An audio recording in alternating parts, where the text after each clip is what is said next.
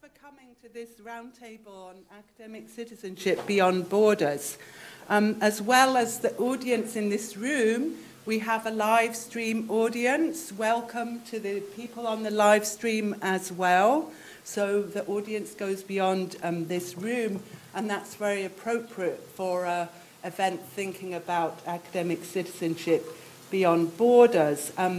For the live stream audience, you're welcome to send questions on Twitter. There's a Twitter account you can tweet your questions to, and somebody will field them. And just a note that if you want to, we're going to have lots of time for questions and a discussion period at the end. And because we're live streaming, we ask that everybody uses a microphone so the live stream audience can pick it up. And we'll be, two of our participants are not here in the room. They'll be joining us on Skype also, so another kind of connection. I'm Sophia Woodman. I'm in sociology and one of the conveners with Alistair Hunter, who's over there, of the Citizens, Nations and Migration Network, which was one of the sponsors of this event. We'd also like to thank our other sponsors, the Global Development Academy, the Centre for the Study of Modern and Contemporary History, and the BRAC Solidarity Edinburgh, which has been centrally involved in organising this. So we'll have conversations today on China, Bangladesh, Uganda and Turkey in that order. They're short because we're covering 4 countries, but we really wanted to look at various situations around the world and some information as well on how Edinburgh is responding to these and other challenges in which scholars and scholarship are at risk. So each of the country sections will be in the form of a conversation with an interlocutor who's here in the room, talking with somebody else, and they will introduce the main speaker. And as I said, we'll have a chance for discussion in the end, and we're happy if you want to bring in other country contexts, other issues around this theme, and so on. So first, I'd like to welcome Professor James Smith, VP International and Professor of African and Development Studies, to say something about how Edinburgh is addressing academics at risk around the world. Unfortunately, James has to leave us early, so after his remarks, we'll have a brief period for questions if you want to ask any. So, over to you, James. I need 3 hands to do this. Excuse me a second. Thanks very much, and thanks for inviting me to a few words. Overdressed. I don't normally wear a suit, but we just rushed from a graduation ceremony where we were giving the Principal's Medal to 2 of our undergraduate students who run a charity which provides social powers camps in Greece. The Principal's Medal to undergraduates, which is quite unusual, but I guess it does speak to specific ways in which the university community provides support to not just academics at risk, but populations at risk. And I guess maybe within my remarks, I think it's important for us to think about what the university is. The university is this institution and a collection of mailing lists and all kinds of things which govern and regulate us, but it's also the community of 53,000 students and staff who I think, what I know, have different viewpoints and different beliefs and come from different parts of the world. So I think one of the challenges we have as a complex, diverse, quite opinionated community is thinking about how we support people in different contexts in different places.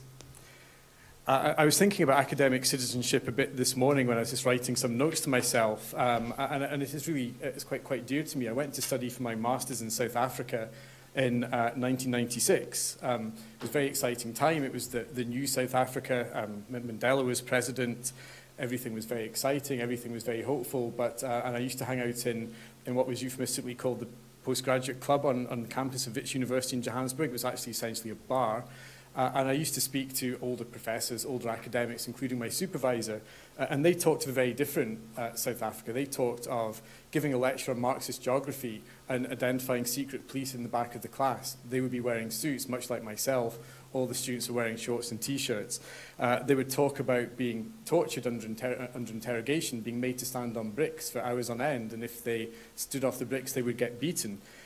They talked about doing field work in townships as white academics, which meant leaving after midnight and avoiding roadblocks and risking imprisonment if they were caught. And of course, they talked about their friends who lost their lives, such as Professor David Webster, who's an anthropologist at my university, who was assassinated by the secret police in 1989, essentially because his research was uncovering some of the atrocities that were taking place in townships. So had this kind of juxtaposition, I guess, of this kind of happy, joyful, forward-looking South Africa, but this kind of very recent memory of some of the academic impositions that were happening on campus and within classrooms. So I guess that is really important in many ways. It's important not to forget that. But it also makes me think that living in a university like Edinburgh, in a city like Edinburgh, in a country like Scotland, in the UK, we can all become quite complacent, I think. Apart from the occasional rude email, and I do get some exceptionally rude emails from people, maybe the odd offensive tweet or really offensive comment, especially if one writes I discovered if you write an article for the Scotsman in particular, you tend to get quite rude comments from people. But that's the extent of it. You can, as an academic, I feel I can do and say pretty much as I please, as long as I'm careful about how I phrase things. So I don't feel encumbered and constrained in that way. We're a very international university, as you know. It's one of the things we're proud of. We have a staff and student population of 21,500 from overseas, from outside the UK, from 172, 173 countries, and that's clearly wonderful. And it provides opportunities to have conversations. It provides opportunities to think about how we connect with people and academics in other parts of the world. It can also, I find, potentially be quite problematic. It can mean when we're trying to think about how we do things in some parts of the world, we have communities who are almost at loggerheads with each other or risk offending and upsetting each other. So I think for me, one of the things we have as a huge possibility, a huge potential, is to think about how we can make more of that community and have more productive conversations across some of the delineations which might actually be quite complex. So divergent viewpoints are really good, but I think we can probably make more of them, and we can make them maybe a bit less antagonistic, and that's something I find very, very much very important in this role. It's a week of degree ceremonies. On Tuesday, we gave an honorary degree to Maurice Wren, who's the CEO of Refugee Council, and that was a very nice ceremony. He obviously has made a massive contribution over 20 or 30 years of his career. And one of the memories I evoked in that degree ceremony was of Professor Max Born, who was a professor of natural philosophy in the university from the 30s to the 50s when he was awarded the Nobel Prize for Physics. Max Born was German. Max Born was kicked out of his job in his university in Germany in 1934 due to the imposition of anti-Semitic laws. He then went into exile in the UK. He was then stripped of his citizenship, and it was at that point he was given a professorship at the UK in Edinburgh at that time. And I guess it speaks a little bit to history of what Edinburgh's been doing around working with and accepting refugees. And it speaks, I think, apart from the human cost that Professor Bourne and his family suffered, the personal cost of having to relocate very rapidly, it speaks to the possibility of the loss if there hadn't been that support in place, if there hadn't been the ability for him to move countries. And I think that is really important as well. So as I said, I think the university is not a place, a thing. It's not me as a vice principal. It's all of us. It's all of us in our kind of complicated, contested glory. It's a set of communities. It's a community. It's a community which is both from somewhere else and looks somewhere else and all the places in between, and that's really important. And I think that suggests that we need to work quite hard to make the most of that community. I think we do a lot as a university to support academic freedoms. I think we could do a lot more, and I think it's incumbent upon all of us to work together to think about how we can do that. Maybe I can give three, maybe they're not quite themes, but they're three ways in which I feel the university does at least something, and we'll hear a bit more about that today. And it's really great that we have Academics for Peace and organisations like that which do really concrete things And I think also push and provoke and make the university aspire to do better things. I think that's really important. So most of the things we do which are good are, I believe, driven from below, not from above. I guess we offer practical support, very, very practical things. We are a partner with a Council for At-Risk Academics. Each year we support between 3 and 6 academics to spend time here, which gives them a break or allows them to spend time out of the country at which they were at risk. I think we can do more there. I think what I tend to find is those academics tend to end up accommodated in schools in social sciences and humanities. I find possibly the other colleges are a bit less accommodating in terms of saying, well, we can help here. And I think there is an institutional conversation we have to have there to recognise we all have a responsibility to work with organisations like CARA and support academics. We're developing quite a lot of foundations. We have a very productive partnership we're about to launch. I'd hope to be able to say something today, but I can't yet, with a Middle East-based foundation which will support refugee students from Syria, Palestine and the Yemen, 10 full scholarships a year to study in Edinburgh. So these are kind of concrete, practical things, and this is where I think the university, the institution, can play an important role, provoked by the community here. We provide different support for undergraduate students who are refugees or seeking asylum in Scotland. We essentially don't charge fees for students in those positions. I think that's really great. I think many Scottish universities have followed suit. I think we could do more to help refugees make the leap from where they are outside the university into the university. But again, it's a start. It's how can we work on these things together. The second way in which I think we can work really effectively is through partnership. And I guess partnership is quite a problematic, contested term. I'm a professor of African development, and quite a lot of what I spend my time thinking about is what does partnership mean in contexts where there's massive asymmetries between one partnership and another. And, you know, partnership gets taken a bit like sustainability. It's, you know, seen as a good thing. It might not be a good thing. But I think in a university like this, we have to think about what partnership means, and we have to think about the levels at which it's constituted. A partnership can be an organisation led by students or staff having a relationship with a body elsewhere. It might be an institutional partnership. It can be individual relationships between academics. It can be all of these things. And I think we have to recognise, much as we should problematise what partnership means, we need to recognise that at different levels those partnerships can drive many, many different things. And I think quite a lot of what we'll be hearing about today is essentially about partnership in many ways. So I think that's really important. It can, of course, lead to those difficult conversations. Should we have a partnership in some parts of the world? Should we have a stronger partnership in others? And that's where I think the contestations come back into play. And in many ways, I'm pulled back to thinking about South Africa and apartheid South Africa and cultural boycotts and educational boycotts. And they're often things which are evoked in a university like this. Why are we doing this in that country? Why we should be pulling back? And because we're such a complex university, a complex set of people, we have to think quite carefully about that kind of thing. So partnership is good, but I think we should talk about it more. And 3, I think, is really about self-reflection. I think we need to reflect on what higher education is, and especially perhaps on the particular legacy of universities like this one in the English-speaking world, especially the old universities, the legacies they've had in shaping what higher education is and how it's perceived and how it's manifested itself overseas. So I think reflecting on that history is important, reflecting on that legacy is really important, even thinking about what an Enlightenment university actually means in the modern context is important.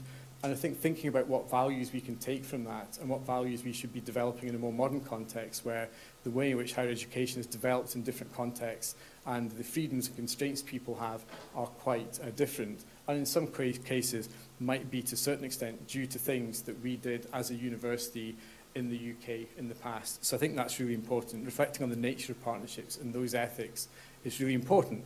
And I have to say, as a white male professor of African studies and African development based in a colonial byproduct centre of African studies, I feel the need to think about that very urgently, actually, thinking about how we construct knowledge, who we construct knowledge for, and what that means for higher education elsewhere as well as here. And I think that might be something that myself, and I see Sarah Jane, my colleague, is here, and Zoe, we feel very keenly in African studies, but I also think generally it's something we should be reflecting on and problematizing in all disciplines and all levels of the university. That's really important. I guess I have to make an apology. I was at a graduation. I got to go and have dinner with Dr. Dennis Mukwege, who's receiving an honorary degree tomorrow. Maybe I'll just tell you why he's receiving an honorary degree and it'll make a bit more sense. Dr. Mukwege is a gynecologist who's fought tirelessly for justice for women in the Congo, and he's spent the last 10 or 20 years treating women who suffered systematic sexual abuse. He's built hospitals, he advocates for women, he lobbies for equal gender rights.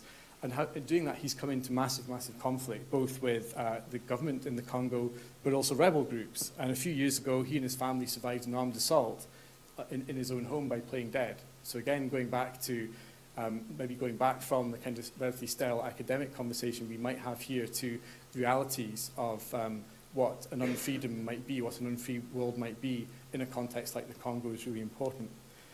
So I think there's a constant need and an urgent need for solidarity and for action. And I think the university, through the community, because that's what the university is, does a lot. And I'm always amazed and heartened by what students do, what staff do, what academics do, what professional staff do, and that's really powerful. And I think what the institution of the university can do is provide ways to help those activities and those partnerships and those conversations flourish. There's always more to be done, I think it's important not to recognise that. It's also important, I think, not to beat ourselves up about that. We need to find ways to do more, a bit more productively and a bit more efficiently. And if we think about partnerships and we think about our history and our legacy, then I think we can do quite a lot more by doing a little bit more, if you see what I mean. So that's it, really. I would just like to welcome you to Edinburgh. I'm really sorry I have to leave. I hope you have a very productive conversation. And I'd just like to really congratulate Sophia and Isabel for all they've done in bringing this together with support from elsewhere, and also for what you're going to be talking about a bit later today, which I think is a really good example of where the university can do something really good through a little bit of a challenge from the academic community and through what you believe in and who you're working with. So thank you very much. That's it for me. But I'm happy to take any questions if you have any or not.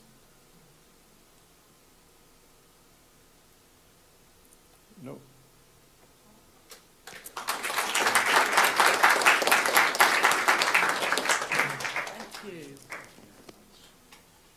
All right, so I'm switching from the role of moderator to the role of interlocutor.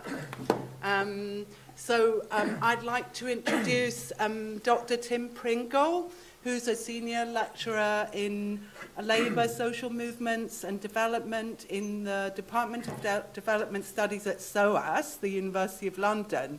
And his work focuses on labour relations, trade unions, and labour and social movements in the socialist, post-socialist world. I mean, mostly China, Vietnam, and Russia, as well as labour migration in China. He's been an active trade unionist all his working life, so he brings that perspective to his academic research. And since January 2017, he's been the editor of the China Quarterly. And as some of you will know, the China Quarterly had some travails this year that Tim, as the new editor, had to deal with. So no idea what you're talking about. So Tim, perhaps you could tell us a little bit about what happened with the China Quarterly affair.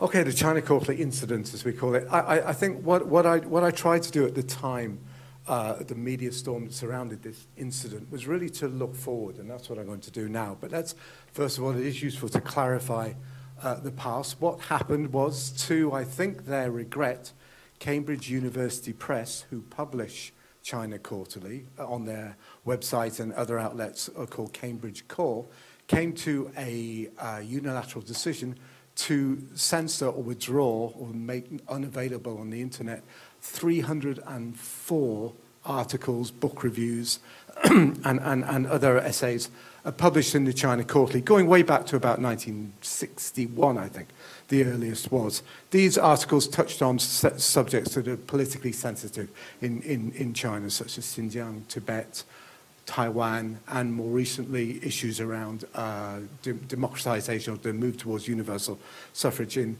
in Hong Kong, to what academics don't really hold very much absolutely dear, but they do hold academic freedom, the right to publish dear. So I think that was absolutely the right decision. That's what happened. It was a decision that China Quarterly played no part in, but I like to think we played our part in getting the decision reversed. Looking forward, I think this was an incident. It reflects really on a wider issues of censorship, academic freedom, and as Torrens links that himself with university autonomy, the autonomy of the university as an institution. I think these are very interesting issues that China is grappling with, that the internet higher education globally is grappling with, is under enormous change now. What is taught in one country is often taught somewhere else as well. This example here of this streaming here, so this will be going out, be available on YouTube or whatever. So I think these issues are not just confined to one university, one country. They are global issues. Each country brings something different to the table, and the issue of censorship and academic freedom in China is a problem. It's a big problem that that we will continue to have to grapple with, for sure. Yeah, so you published a very good op-ed piece, soon after this affair came out, talking about the fact that articles in the journal had gone through peer review, so evoking a kind of scholarly community and that community's decision about what should be published in the journal. And that you felt that was a strong justification for challenging this censorship. So could you say something about that? Why particularly evoke the idea of peer review in relation to what is valid knowledge? And obviously saying, well, scholars decide, not the state, what's going to be, what can be published in our journal. Yeah, to add to that, I don't want to challenge censorship just in China. I think, as I made clear in that op-ed, and indeed on China Quarterly's websites as well, that in response to the incident, that we have a duty. Sounds very pompous, this, doesn't it? But we have a duty as academics to challenge, if and where we can, censorship. Anyway, for some people, as James pointed out, that can be very, very risky. People pay very high prices for that. I think it's part of our job as universities, relatively autonomous universities in liberal democracies, to try and provide solidarity. I think that's a key way, whether it be through partnerships, whether it be through self-reflection or support for academics.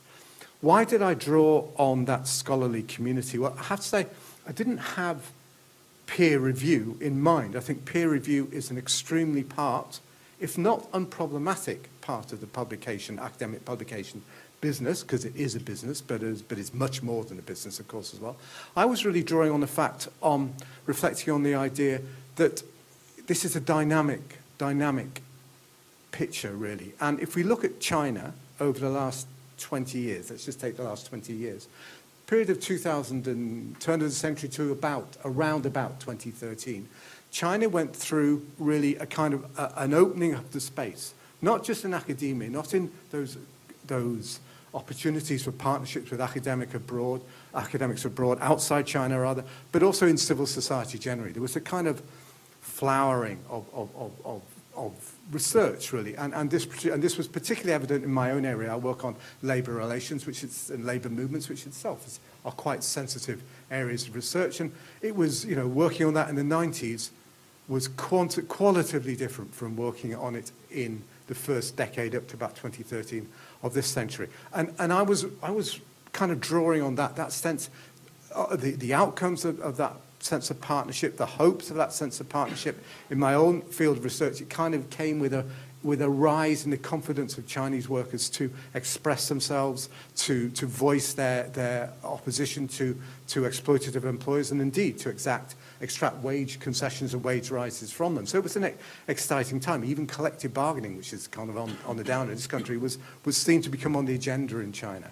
Now, what I wrote about then is I feel that with the change in the political climate, reflected in laws like the foreign NGO law, like the charities law to a lesser extent, and like the new publications law, and with the general narrowing of the space since those heady days of civil society to operate, and indeed for academics to operate, I feel that flowering is under risk. I feel that the more repressive or the closing off of civil society organizations, the increased politicized atmosphere on the university since about 2013, where the role of the political counsellor has become much more important than it was in the first decade of the 21st century, where student consultation systems are in operation, where students' radical ideas are linked bizarrely to mental health issues and stuff like this. So there's a general tightening of control, yeah, I think that's the right word, control, on what can be taught, what can be read, and what can be published within China. And I think that puts at risk some of the great achievements, some of the achievements rather, of the previous decade. And so that's what I was drawing on, really. That's what I think needs rescuing, needs evenings like tonight and other discussions that we need to think about. And I hope, China Quarterly, is never going to censor anything due to it being politically sensitive. That's simply not going to happen. We go on rigor, generating knowledge and contribution to the academe, not what governments in China or anywhere else feel should or shouldn't be published. So, I mean, it's since come out that one of the very big publishers, Springer and Nature, has also made a similar agreement to censor content, and this may be a lot more content, and so the trend is towards accepting some of the terms the Chinese authorities want to place in terms of limiting academic freedom. Is there any, how should we address these kinds of broader issues beyond the specific case of the China Quarterly? Yeah, I think, Springer's decision, the great thing about CUP's decision is that they reversed it quickly, and they responded to, not wanting to romanticize, but to our community, the academic community, and indeed beyond as well, a community provoked, as James said, by the wider community, by the wider citizenship. I think that what Springer have done is they've said they're not going to reverse it. Now, there is a difference between Springer and CUP, Cambridge University Press. Cambridge University Press is what it says on the label. It's a university press. It's not there for business first. It's there for, whereas it's not there to make money first. It does make a lot of money, but that's not its primary aim. Springer is different. Springer is a commercial book press. But as the newly elected, I think he's elected or perhaps appointed president of the International Publishers Association said recently, in talking about China and talking about academic freedom and publishing generally and welcoming new members to this association, which I think now covers just about 60 countries in the world, so publishing is much more than just a commercial enterprise. Publishing is about human progress, first and foremost. After that, it's about, it can have commercial sides to it, but it is primarily about that. And actually, the country that's made one of the greatest contributions to that progress over the years, who invented paper, who invented the printing press, is in fact China as well. So, these are difficult times, but they're very exciting times as well. How to negotiate decisions like Springer? Well, I think, we had a bit of a good steer from James there. We need to support academics in danger. We need to provide that kind of solidarity that they may or may not require. We need to think about partnerships very, very carefully.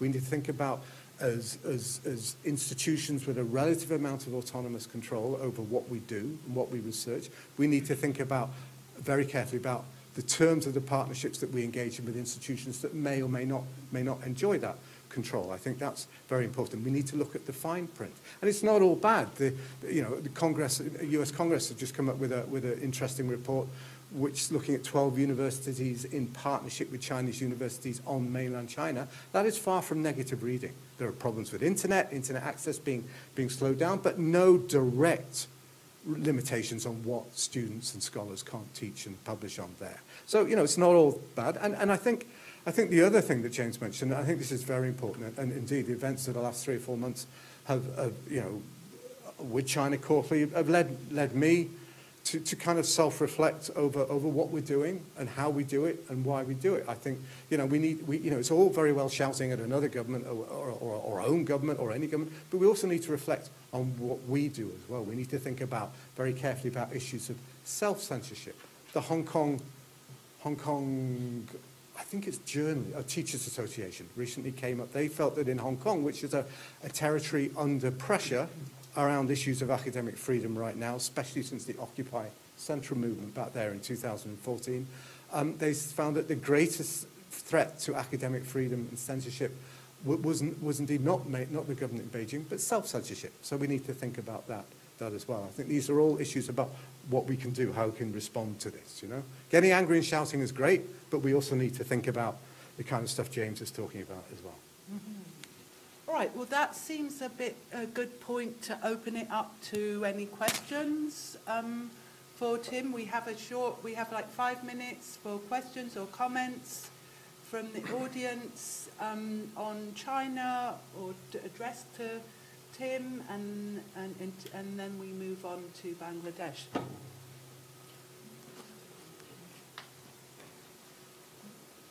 And maybe you could say who you are if you want to. Hi there. I'm also involved in BRAC Solidarity, and I've just finished my PhD here at Edinburgh. I'm Harriet Files. Yeah, I was wondering. I work on Turkey, and I actually noticed some similarities with what you were talking about in relation to the regression after 2013 and the encroachment on civic society and civil society.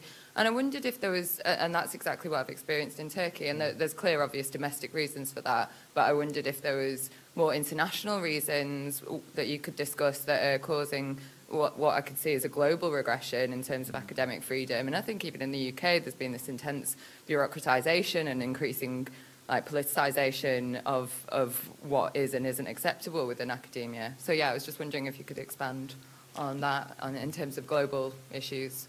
Thank you. I think that's a great question. Congratulations on finishing your PhD as well. I think obviously what happened in the square there, in the park there in Turkey, in Istanbul, I think, and what happens in China and Hong Kong, they're very different contexts, and the governments have very different reasons for doing this. I think, and indeed what's happening here, that, you know, academic freedom in a very different way is under threat here in the UK by managerialism in universities, by who controls the purse strings over research, and you know, so this is a complex global picture, as you say.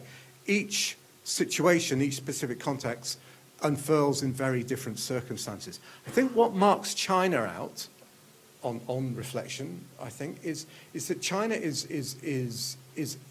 the growing is a hugely growing market in international publishing. It has huge clout. It has huge influence beyond publishing in economic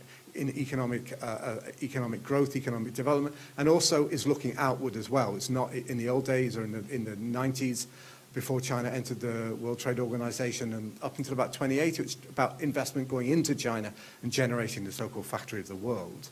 Now it's about Chinese investment also going out and the influence that has going to Turkey as well, for that matter. And so I think that what makes China, how I look at China, is this is not just about China, this is a global situation. Now, whether there are links between what happened in Turkey, what happens in China, what happens elsewhere, South Africa or wherever, Bangladesh or the UK, I think we can speculate, but I think to me what is, and that would be speculation, I think but there are some maybe more concrete things we can look at. Firstly is that at the same time as access and being able to publish is being opened up by the internet, the ability of the state to create, as Foucault called that, docile student body is improving as well. So those technologies can go the other way as well. So I think that's one thing, and that can happen anywhere. That can happen through managerial surveillance of students, making sure they attended class so the UK Border Agency keeps them happy, or it can happen through direct censorship of content in the classroom, as may or may not, as may happen in Turkey and certainly does happen in China. So I think there's a concrete dividing, concrete link there. And I think the other thing is the internationalization of higher education. You know, as I said earlier, my course, I hope it isn't, but mainly for student recruitment. But my course, Labour, Social Movements and Development at SOAS, could probably be taught online in another country who've got hold of our reading list. I'm not, I hope I'm a good lecturer, but I'm probably not the world's best. I'm sure there are other better. So this internationalization, the issues of copyright and all this, I think there are links there as well. So yeah, I think, yeah. Does that answer the question? Yeah, thank Good. you. So perhaps one more question, if anybody has a question.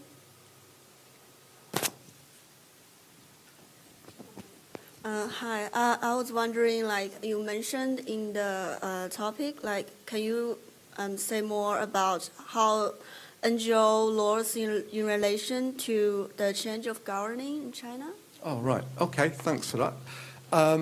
Another, yeah, great question. Thank you. I think in the last 4 years under the current China government in China, there have been two important laws related to civil society, attempting to regulate civil society. One has been described the charities law in China, which is to regulate Chinese NGOs and what they can and can't do in China, what they can and can't research, what services they can and can't provide, what activities they can and can't do. I think, given the fact that civil society organizations in China exploded during the first decade of this century, there probably was a need to bring some aspect of regulation to that. I'm not a believer in laissez-faire economics or laissez-faire civil societies as well. I think regulation can bring order, can curb corruption, and all that kind of thing. I think that law was kind of an enabling law to a certain extent. It was greeted with some intrepidation. To be more, perhaps a more critical perspective of that charities law, looking at Chinese NGOs, it was also appeared to be an attempt to restrict NGOs, civil society organizations, to being service providers, not being organizers, not being campaigners, but to be service providers. And I think that links to the previous question about the global nature. Civil society is a global phenomenon, and there's no doubt that governments around the world, particularly China at the moment, wants to restrict civil society, generally speaking, to being service providers, to stepping in where the state has rolled back under the influence of, dare I say it, neoliberal thinking. Okay, so I think that's one aspect. Looking wide, and I think if we take that, if we look then at the management of foreign NGOs in mainland China, I think that kind of backs up that argument, really, because that puts quite severe restrictions on the abilities of foreign NGOs working in China to establish partnerships, to establish legal campaigns, to lobby hard. And one of the most worrying aspects of that is that it transfers supervision of foreign NGOs working in China from the Ministry of Civil Affairs to the police. And that's not really a very good message, I don't think. I'm not saying the police are going to do it but it's not about the police. It's just not a good message, and indeed has created, I would say it's not an exaggeration to say, an atmosphere of fear of what the implications of this might be. If I'm an NGO, I'd much rather be monitored and evaluated by the Ministry of Civil Affairs than the police in any country. Thank you.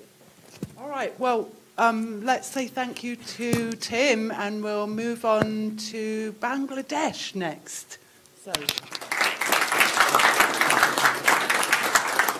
and just Tim apologises, he has to also leave a bit early. Okay, so, and I'm jumping up and down like a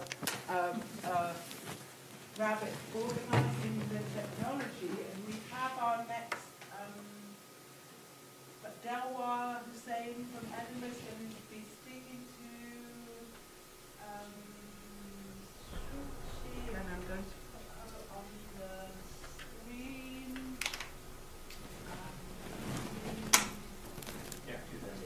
Yeah. Shuchi, can you hear us? Oh, I think your sound is off. We can't hear you.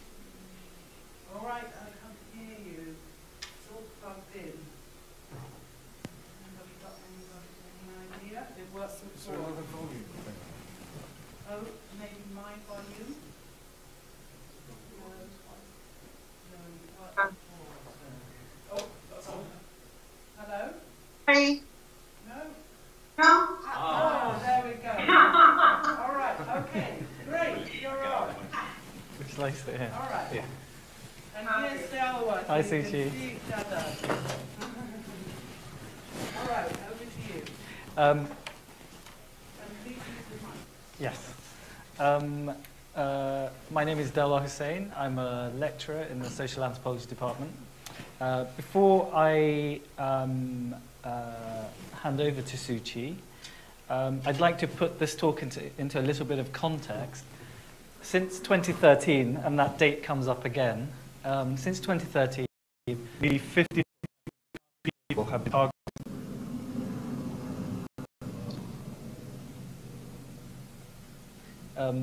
Nearly 50 people have been targeted and killed in Bangladesh by religious extremists aligned or sympathetic to the politics and worldview of Al-Qaeda and ISIS.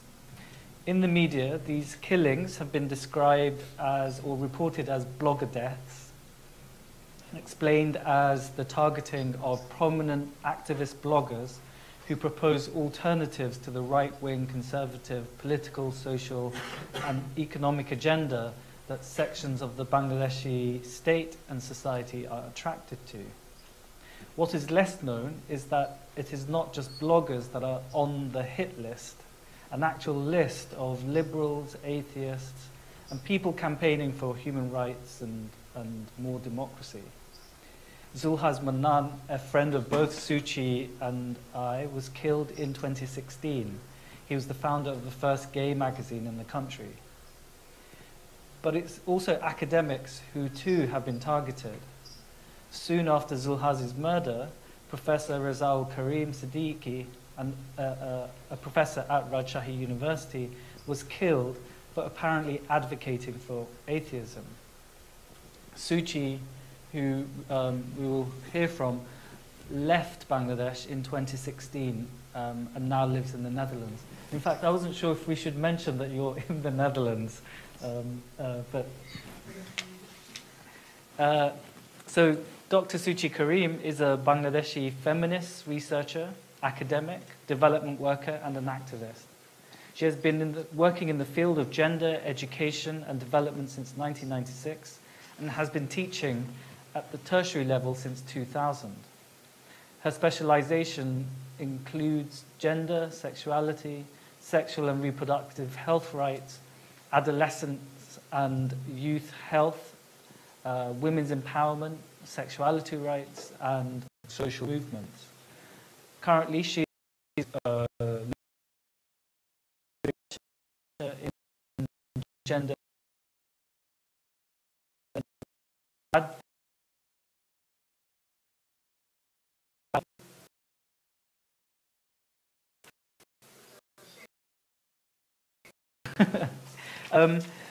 Shuchi, could you maybe start off by telling us a little, generally, what about the experience of being an academic in Bangladesh? Being a woman, being a liberal, teaching the subjects that you teach in the backdrop of increasing fear and violence that's quite apparent there at the moment. All right. I need to make a correction that in the introduction on the live stream, I'm introduced as BRAC University. I've been with them for a long time, but I don't represent them anymore because I left BRAC and am now, living in the Netherlands. So whatever I say, that purely represents me and my own opinion and not my previous employers. I just want to, safeguard them as well. I think it's important to give a bit of a context. I was born right after the Liberation War in 1971, around 73. So I grew up at a time when Bangladesh still had a very strong and long history of secular and liberal middle-class culture. So I grew up in kind of, aspiring middle-class environment, schools that taught religion, but, everything else, values, solidarity, all the liberal things that you think about were most important characteristics that we grew up with. Politics was changing, it was getting more religious, but it never actually kind of interfered much with this democratic, liberal progress that the country was heading to. So I entered my education and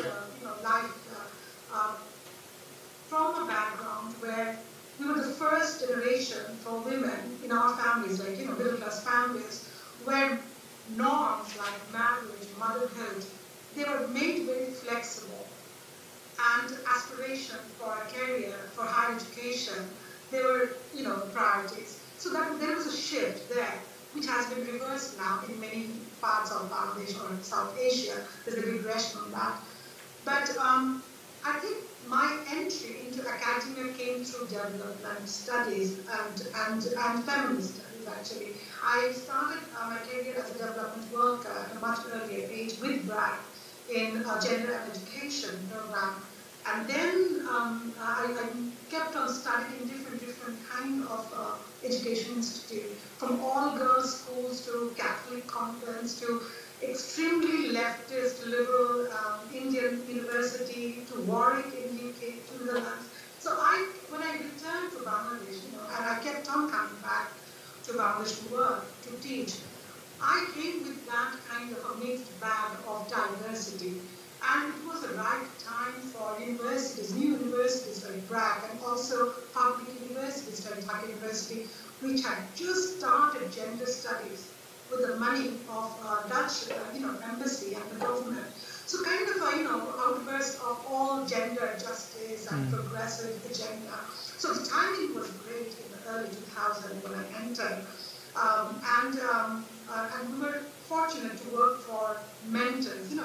I think in both institutions or state, it is the individual mentors and people, activists, feminists, who shaped how I was allowed to pursue academic career and the subjects that I did. I studied English literature like any good girl would, respectful good girl would do, and then become a teacher, because that's the safest pathway.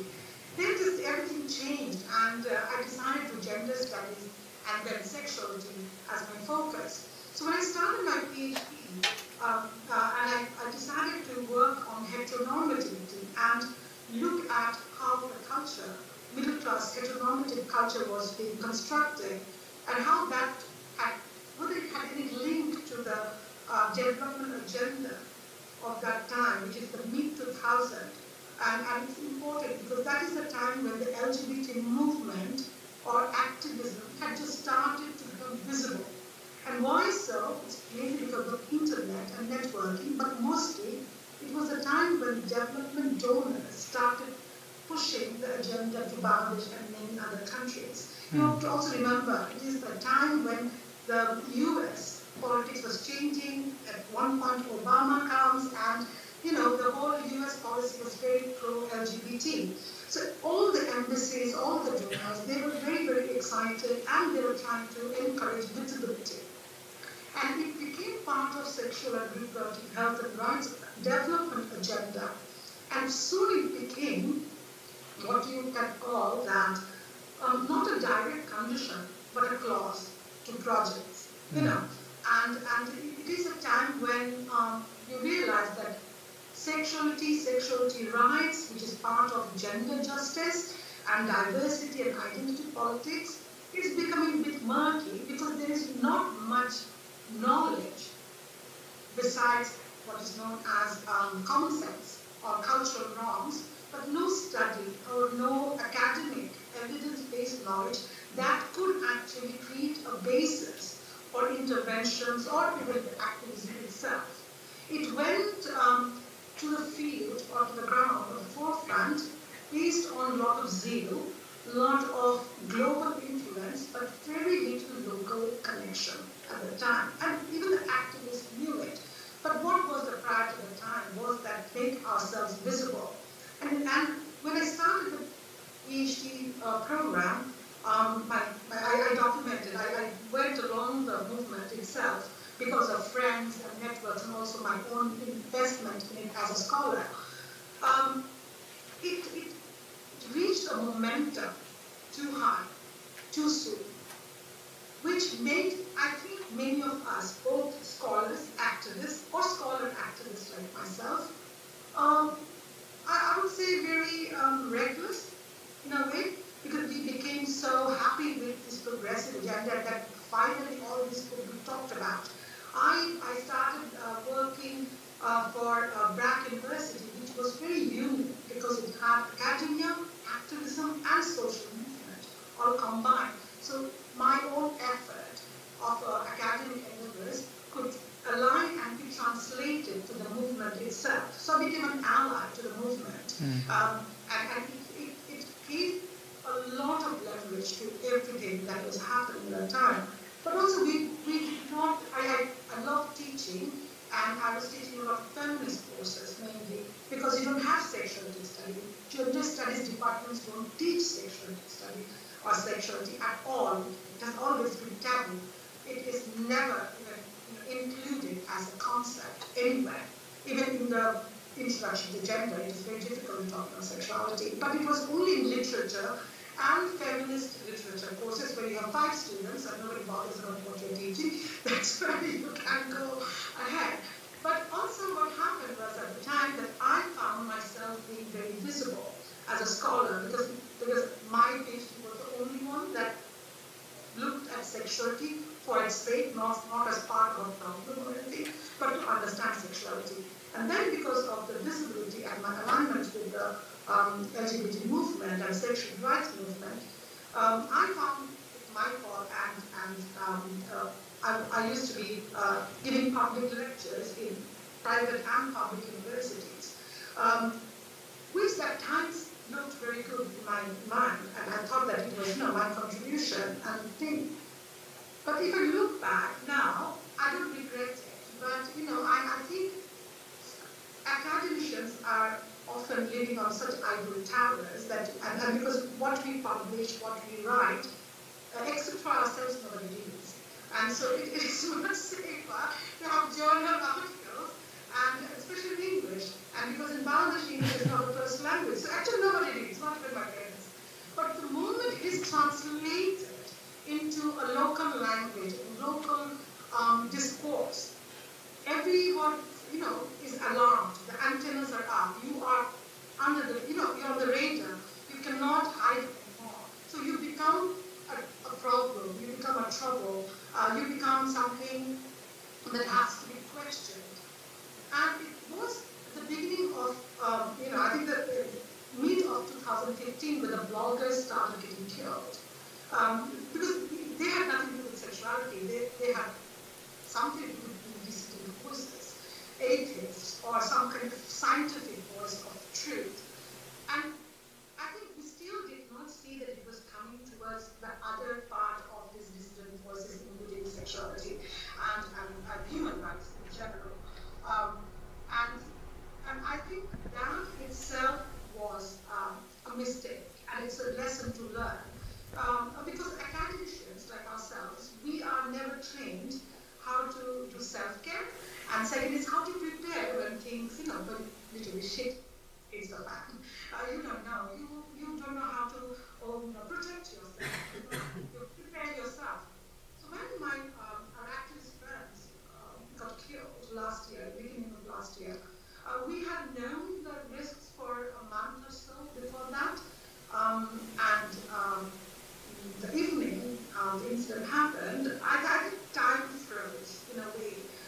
We talk about repression. Repression is not only a systematic kind of a structure that comes from a state or some kind of a stakeholder.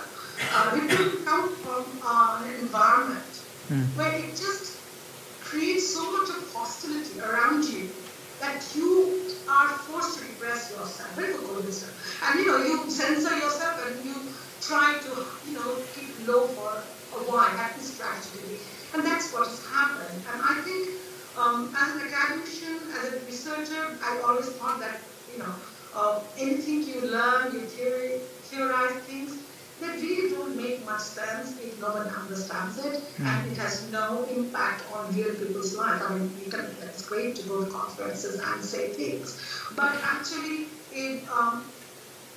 what is the use of producing knowledge? What is knowledge all about if it doesn't have an audience that understands it, and it doesn't have a bigger audience that can, engage with it for its benefit? And I think it has been a very difficult time, because when I started researching on sexuality, I think a very handful of people were excited, thrilled, a few were amused, and most were very disturbed. And also because, who you become influences how people perceive what you study and what you do. So me being of a particular age, of a middle class background, not being married, not having children, and also studying sexuality is a very, very disturbing thought. And it creates a lot of pressure on myself and my family. And then when you feel so threatened for what you represent or what you produce as knowledge or what you want to do in life as part of your activism, it's not only about you, but your loved ones, and you want to protect them. And therefore, you know, I would say, I find the word exile and, you know, repression very depressing, because I try to think that these are temporary, you know, time frames, and I would say that this is a distance one keeps geographically to reorganize and recollect oneself and re-strategize. And that's what I think my current mode of work is, without losing, you know, sadly.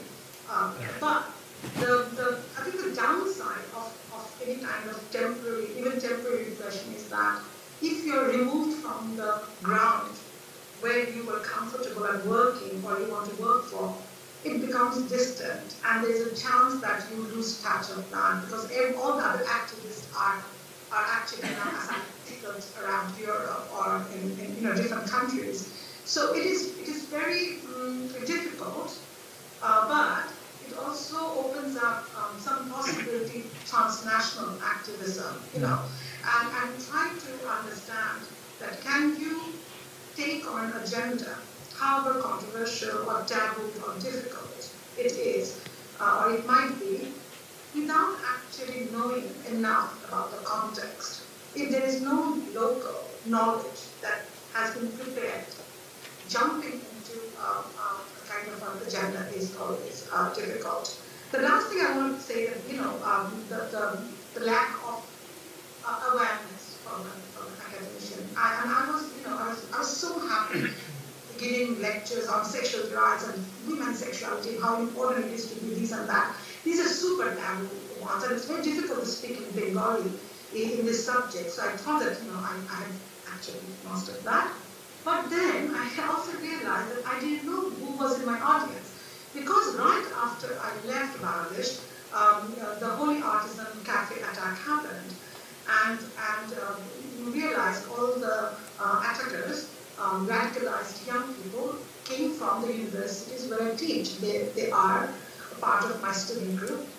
I have had students now who have come to Raqqa to you know, fight for IS, and there is this very late realization by the government or for everyone that it is the urban privileged youth who go to universities and higher education that are more radicalized, and those are the sleeper cells. Those are the people who are reacting against, you know, all these things. And so it is very difficult to be, I think, a teacher or a researcher at this moment, because in these subjects, I don't know how long this phase will last, because the government takes a very, very cautious step and a standpoint, especially when the killings happen. They refuse to acknowledge that it was LGBT activists. They say it was a political murder, and the backlash against LGBT activists who were murdered. The brutality was condemned, but not the reason for the murder. That was a, you know, wake-up call. How deep-rooted this homophobia is, or anti-women sentiments are. So these are very difficult times to trade, because in gender index, Bangladesh is doing super, economically it is doing very well.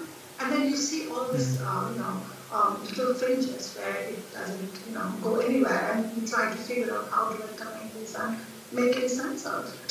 Thanks, Shuchi. Let's stop there, because I think the audience might have some questions at this stage. Any questions for Shuchi? Comments?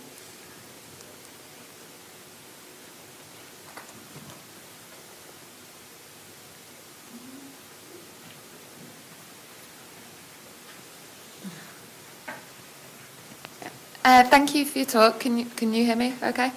Yeah, I was just wondering. You were saying that there's a necessity then to make it more local and to make it understandable by local communities. You know, how do you as an activist then go about that? Especially, you know, I know you're reluctant to stay in exile, but while living abroad, what do you think's next, essentially? On a very basic question. I couldn't hear. Oh, okay. All right. Do you want to maybe re-articulate? So what's next? I suppose. So what do you do? Yes, exactly. I'm thinking around these local. I think the first few months went into just getting out of a trauma. I think we undermine how long it takes to actually bring yourself back to a functional mode. You know, it's extremely difficult. It's more difficult than I had anticipated it to be. Your mobility is restricted and your, you know, plans are restricted. But what academia also gives you is privilege, extreme privilege, because of the networks you're in. And academia has a tendency to protect its own people, unlike many other, you know, areas of life. I think it does make a very you know, strong case for. I studied in the Netherlands, and this country has, you know, immediately because of my university connections and my fellow activists and feminist friends, they immediately brought me in and made sure that I could continue with my work. So what I do now is I'm trying to document what has happened since then and how you know, we can analyze, look back, be reflexive, and then look into social movements and what fails in these changing times, where different power shareholders play different roles. What looks innocent in the beginning as well-intentioned, like donor money and that kind of things, how actually is counterproductive it can be, and how harmful that it can be if you do not know what politics is being played. Why people don't take any risk assessment at the beginning of a project, or who takes accountability of the consequences that happens. You know, when the killing starts, you know, if you're a donor, if you're a foreigner, you can just pull out. You just can't leave the country. Leaving the front runner is actually very vulnerable. So I think my current interest is to reflect and look back on this really troubled sort of ground for development and activism and scholar activism, and how all these you know, actors come together and then do not find any cohesiveness in them, and therefore it fails the cause itself. So I'm being very critical. I'm not being cynical, but I'm being very critical because I think I played a role in it without understanding the gravity of it, or understanding what long-term impact it might have on all of us. Question?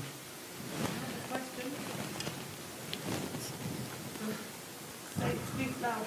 Hello, can you hear me? Well, that's very loud. Thanks, that was a really interesting talk. My question kind of follows on, I think, from your answer to the last question, which is, how do you think, in this kind of tripartite or this transnational movement, academic work and local activists, how can we build on that to both promote academic freedom, the notion of academic citizenship, but also the very, you know, to overcome the very real challenges that you so eloquently described? What can we do? And, you know, I'm sure it varies according to each context, but I'd be very interested in to know how you think we can build on that in the context that you're coming from. I just mentioned that I'm not going to be cynical, but I think there is a hint of criticism in me, because I find it very frustrating, you know, in the current situation. In the context of Bangladesh, if I'm being very precise, I think the next few years will be basic survival for the activists.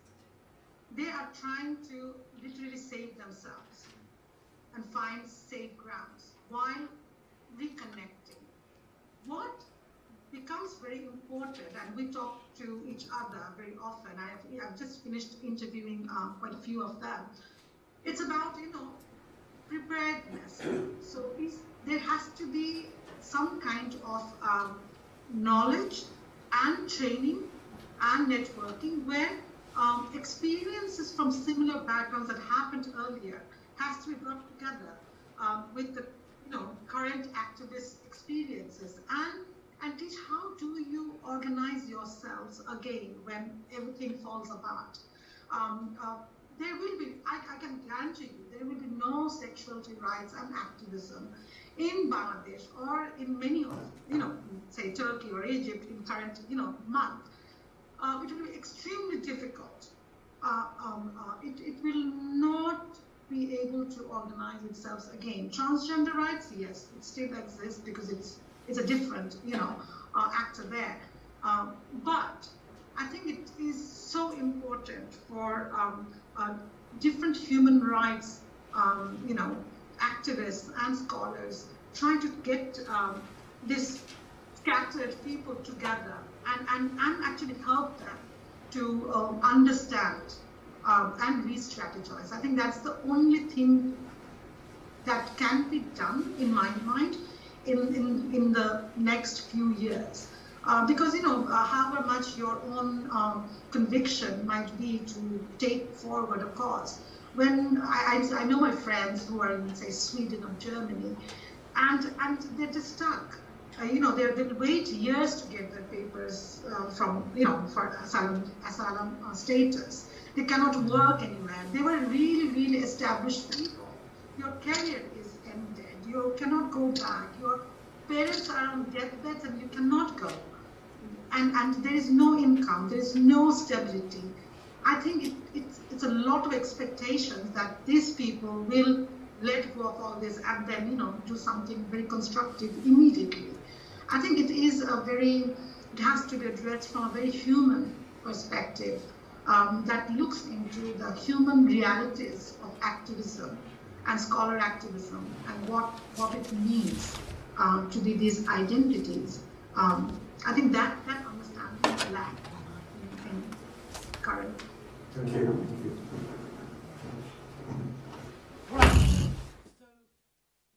So we have to move on, but let's thank Shuchi for joining us. She'll join us again later. Yes, so Shuchi is joining the live stream and she'll rejoin us on Skype in the final discussion section. So now we have two speakers on Uganda who are present in the room. Will you please come and join us?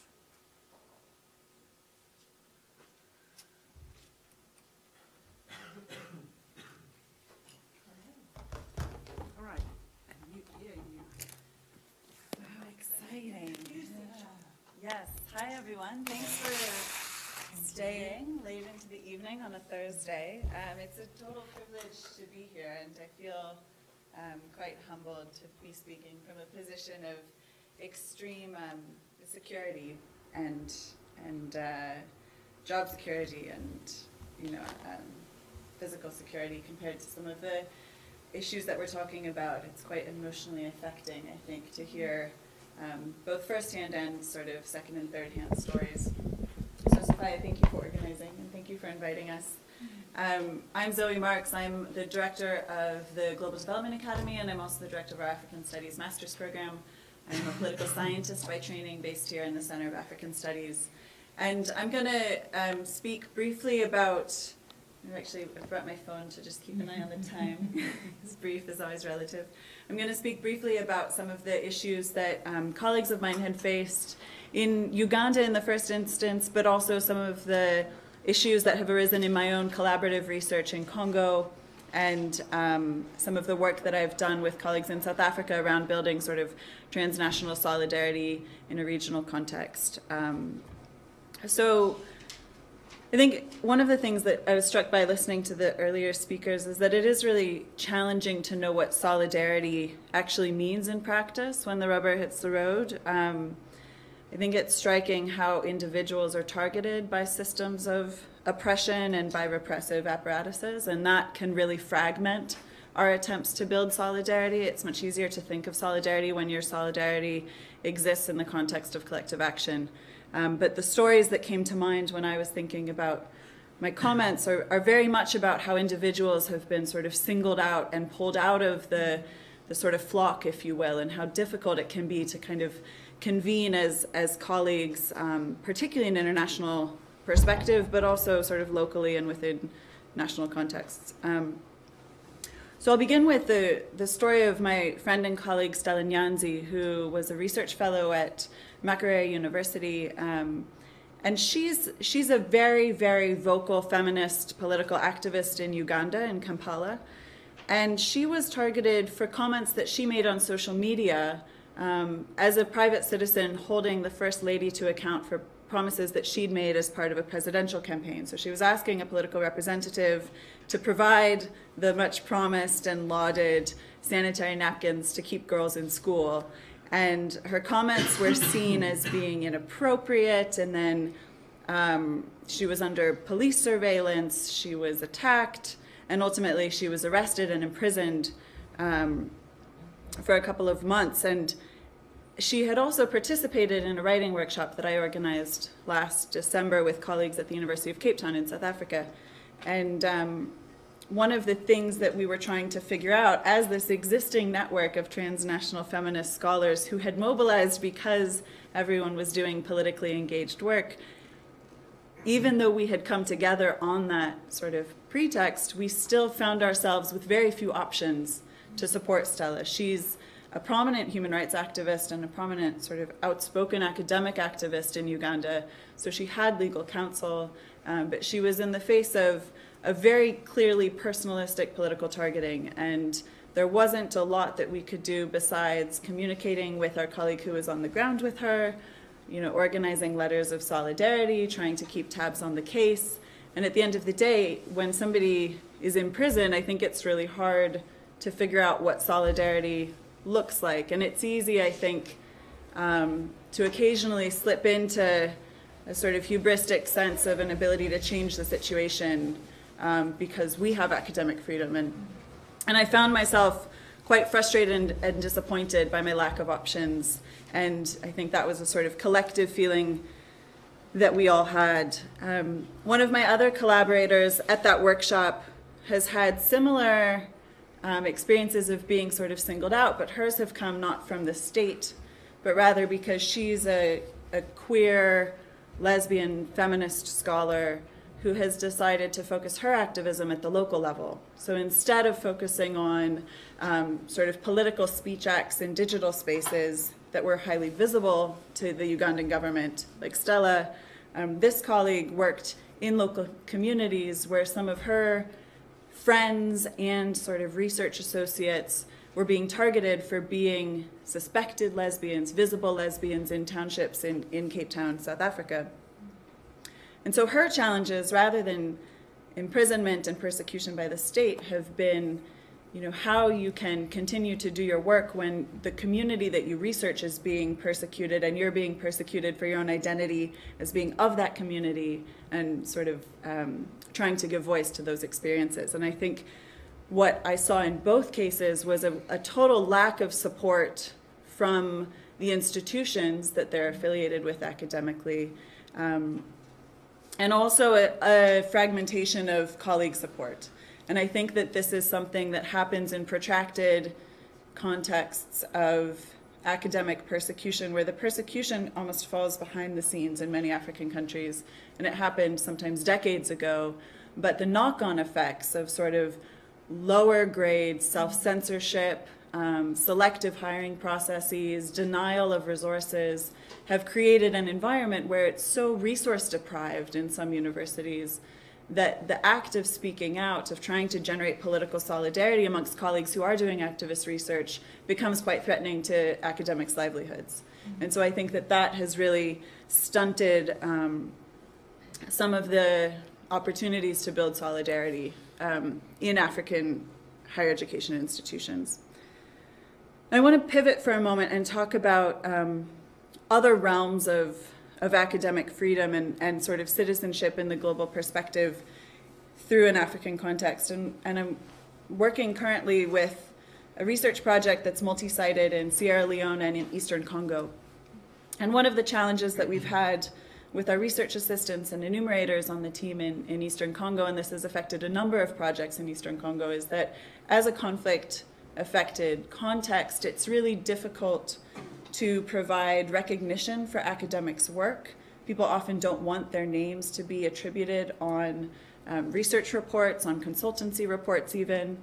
And that has knock-on effects for the types of research that we value, particularly in the UK. So the ways that sort of global challenge-oriented research and REF-oriented research is supposed to drive impact, it's supposed to have stakeholder engagement, you're supposed to have capacity building, all of these boxes that we think we ought to tick as a way of being good ethical partners and collaborators in research don't always work in repressive contexts where people documenting information, particularly about violence and conflict and inequality, can get them harmed by political actors and economic actors in their local communities. So I'm interested in hearing more from people who are here tonight about the ways that both local and cross-national mobility can really constrain academic freedom. It can constrain opportunities for attributing research appropriately to the collaborators that we're working with, and that's not just within formal institutions, but also with regards to research assistants. And it can really limit, for my Congolese colleagues, it can really limit the degree to which they want to be engaged in sort of impact, in policy impact. To take the information to policymakers isn't really an option for them, because that would suggest that they had to own the information, they had to say that the message was one that they were willing to risk their lives and their family's security for. And honestly, they want to do research, but they want to do research because they like to do research and to get paid and feed their families, right? It's not a sort of existential cause for them. It's very much part of this broader research economy and an ecosystem of knowledge production in which their agenda was never at the sort of the top of what the research questions were. The last couple of things I wanted to say quickly, just to raise a few other kind of key issues in closing.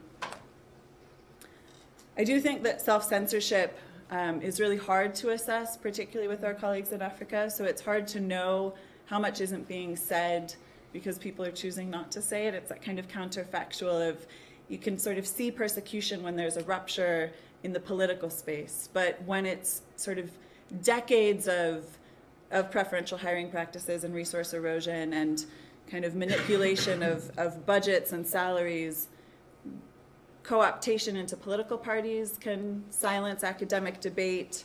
The sort of deliberate exclusion and silencing of individual voices can set an example for others, and we don't have a lot of good data or information about this.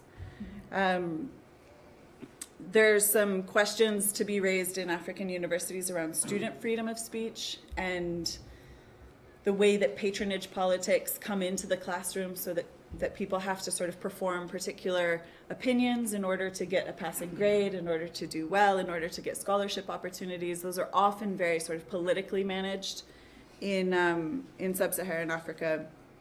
And then I think most importantly, it can't be, none of these issues can be delinked from the way that poverty and the colonial history, which Sarah Jane will talk about a little bit more, have sort of systematically for the past 30 years in particular deprioritized African intellectual contributions. So the climate during the Cold War was very different, and there was a real premium on intellectual exchange as part of the political project of consolidating power in the West, or in the sort of Soviet realm. And that's really changed since 1990. So in 1990, there was this Kampala Declaration by the Council for the Development of Social Science Research in Africa, CODESTRIA. And it does this amazing job of connecting intellectual freedom with social responsibility in a way that I think is a particularly African linking of responsibility and liberty, right? That there's a collective endeavor that's really clearly articulated in that. But what we've also seen is that in response to that collective endeavor is a much more informal gatekeeping of Western-dominated Eurocentric knowledge production about the continent. And so I've done quite a bit of research recently on the ways that that gatekeeping manifests that I'd be happy to talk about, but that's the soft version of academic freedom, where we see voices being excluded in not overtly repressive ways, and not even by national governments, but by the academy that we're sitting in today. So in closing, I would say that I think there's only ever as much space as exists locally. If local researchers can't claim their own ideas, then we're not actually providing the solidarity that we'd like to. And I think it's essential to think about our responsibilities. You know, as James framed the opening, we have responsibilities at the University of Edinburgh, but those responsibilities don't stop with creating opportunities here for people to find safe haven. They extend to the work that we do in the field and creating sort of zones of safety and security that actually open space and open the sort of protected opportunities for speech and recognition of our academic colleagues. Thank you. Yeah. Well, I think Zoe has done a fantastic and comprehensive job of exploring these kind of issues. And I want to get us onto the questions, not least because I want you to ask Zoe about her recent research, which I think is really important and timely. But I think we can just kind of just drawing this out into the South African context, which is where I've done the country in which I've done a lot of research, although my research hasn't explicitly been on higher education. I think we can see what kind of you were drawing out in the pedestrian statement, and in that kind of dawn of a new post-Cold War era, we can see those various trajectories meeting in really important ways, but also ways that are really tangibly shifting over time. And I think one of the really important things around this is a constant reassessment of the ways in which incremental and as well as larger structural battles are shifting the terrains of academic freedoms in ways that we need to constantly assess what we're calling victory, what we're fighting for, ways in which, and obviously in this context that is integral into ways in which we're practicing and exploring solidarity and building platforms and microphones that other people can use. So I think, you know, if we're looking at the Cadastria statements and specifically around how it's really grounded in this idea that academic freedom is curtailed by structural forces that are what they call historically produced and persistent, which I think is a really excellent way of kind of exploring this. We can look at how they're meeting currently in the South African context, and we can look at it at several fronts, and this is in no way exhaustive because I'm going to try and cover it in 90 seconds so we can get onto some questions. But I think we can look at the way in which we have these acts of state control and creeping and different ways in which the state is trying to capture agendas to expand freedom and actually shut down space both in the present and the future. And in the South African context, we've seen that in the 2013 Oversight Committee that put Professor Makhoba in charge of kind of exploring the transformation agenda and how this was going to be implemented, as well as the 2012 amendment to the Higher Education Act, which gave Blade Nzimande, who's the Higher Education Minister, new and important and vague and extended freedoms into the control of university spaces in ways that were putatively framed as being able to push forward transformation. But if anyone's been following Blade's statements around students and the student protests and Fees Must Fall and Roads Must Fall, you would be healthily sceptical and rightly kind of wary about what exactly these powers were going to be utilised for. So of course the state is an important facet in this kind of picture, but I think as Zoe was really powerfully demonstrating, we would be incredibly lax if we were finishing there. The Fees Must Fall protest that came out in South Africa in 2015, we're giving a really important kind of picture of the economic access issues that are surrounding academic freedom. So if we're going to have an academy that is considered free, it needs to be openly accessible, meaningfully accessible, and people need to be able to stay on in that academy and progress and flourish. And obviously economic barriers are an incredibly important part of that. There has been as has been showed by the reoccurring protests around that, there hasn't been a real substantive effort to tackle that at its root in South Africa. And in fact, when a lot of the protests were occurring previously, there has been some legislation that was passing through that was worryingly extending the degree to which private institutions might be able to act in increasing terms in public academy spaces, which I think is, again, something we need to watch in the South African context as well as elsewhere in the future. And also the ways in which, in response to those Fees Was Full protests and the Roads Was Full protests, which we'll come on to in a second, there's been an extension of blended learning in the South African university space, because essentially it enabled students to carry on learning even if the university space was shut down by protests. And so I think there's a really important way there in which online learning spaces has fragmented the capacity of a powerful collective action space in the public space, physical space of the academy, to have an overarching reach. If students and lectures can continue as in a kind of business as usual sense, despite massive collective action within the public space of the university because of online blended learning, then I think we need to think about the ways in which we're thinking politically around these new learning spaces and what collective action might look like around and within them. But finally, I think it's really crucial to address the ways in which racism has been closing academic space, academic freedom in South Africa, persistently, historically, and also kind of currently in ways that are being challenged, but in ways that continue to be reinforced at an institutional level.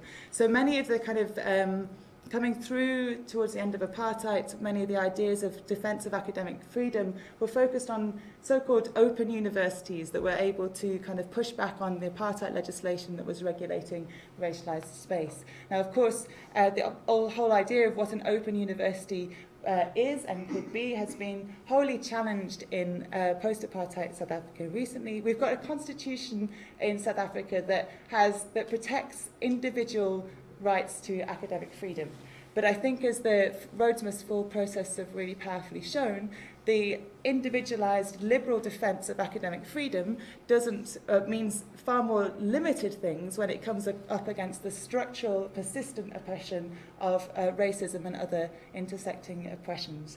And so I think a professor of sociology, Kulela Manguru, has said really importantly in this, the debates and discussions around Roads Must Fall, that in some ways this, the question of economic access has sometimes been used in South Africa to distract from the persistent and ongoing questions of race and racism in the university. And I'll end with his words: "No amount of talk about economic disadvantage will ever capture racism as a psychological and cultural assault on black people as individuals, students, and parts of the community in the academy."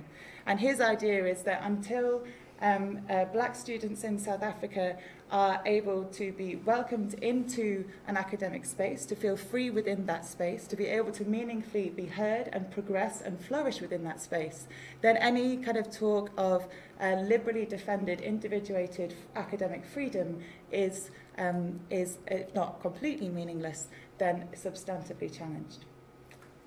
Yes. Right, so we have some time for questions, and I did a terrible job as moderator in not introducing Esther Kufanok, and then she forgot to introduce herself too. So questions for Zoe and SJ. Anyone?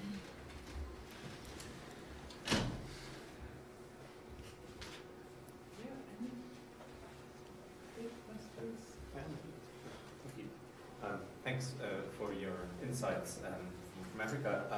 I haven't been there much, but I once did go to Sudan and Ethiopia, and these are, I think, environments where you have these issues as well. But actually, I remember especially University of Khartoum as a place where, compared to the rest of society, there's quite a high level of freedom, and actually it was there that we could have debates that we couldn't have anywhere else in the country, or at least in the city.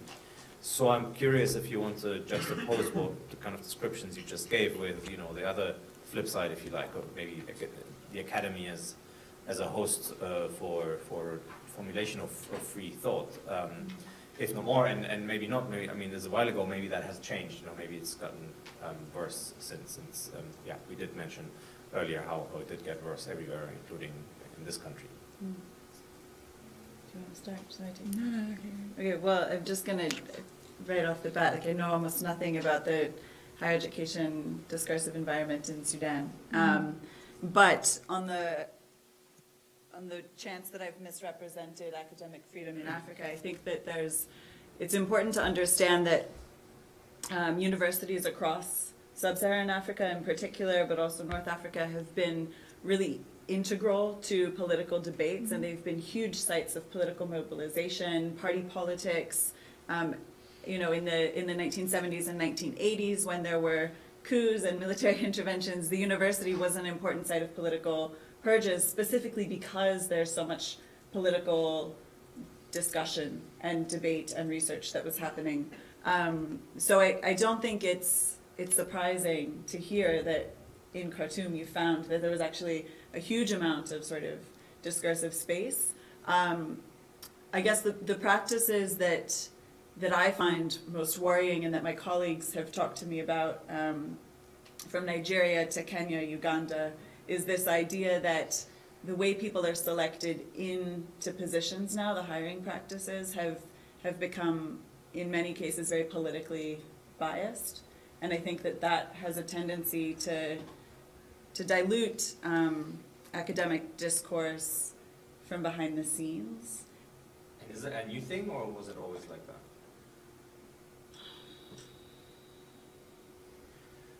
In terms of the self-censoring that's going on? No, the hiring the practices. Hiring practices. So that actually reminds me of like centuries of tradition in European universities. Yes, yeah. I mean, well, and institutions. Yeah. I think when you have institutional diversity, it's common for institutions to have sort of self-selection, or one gets a political reputation.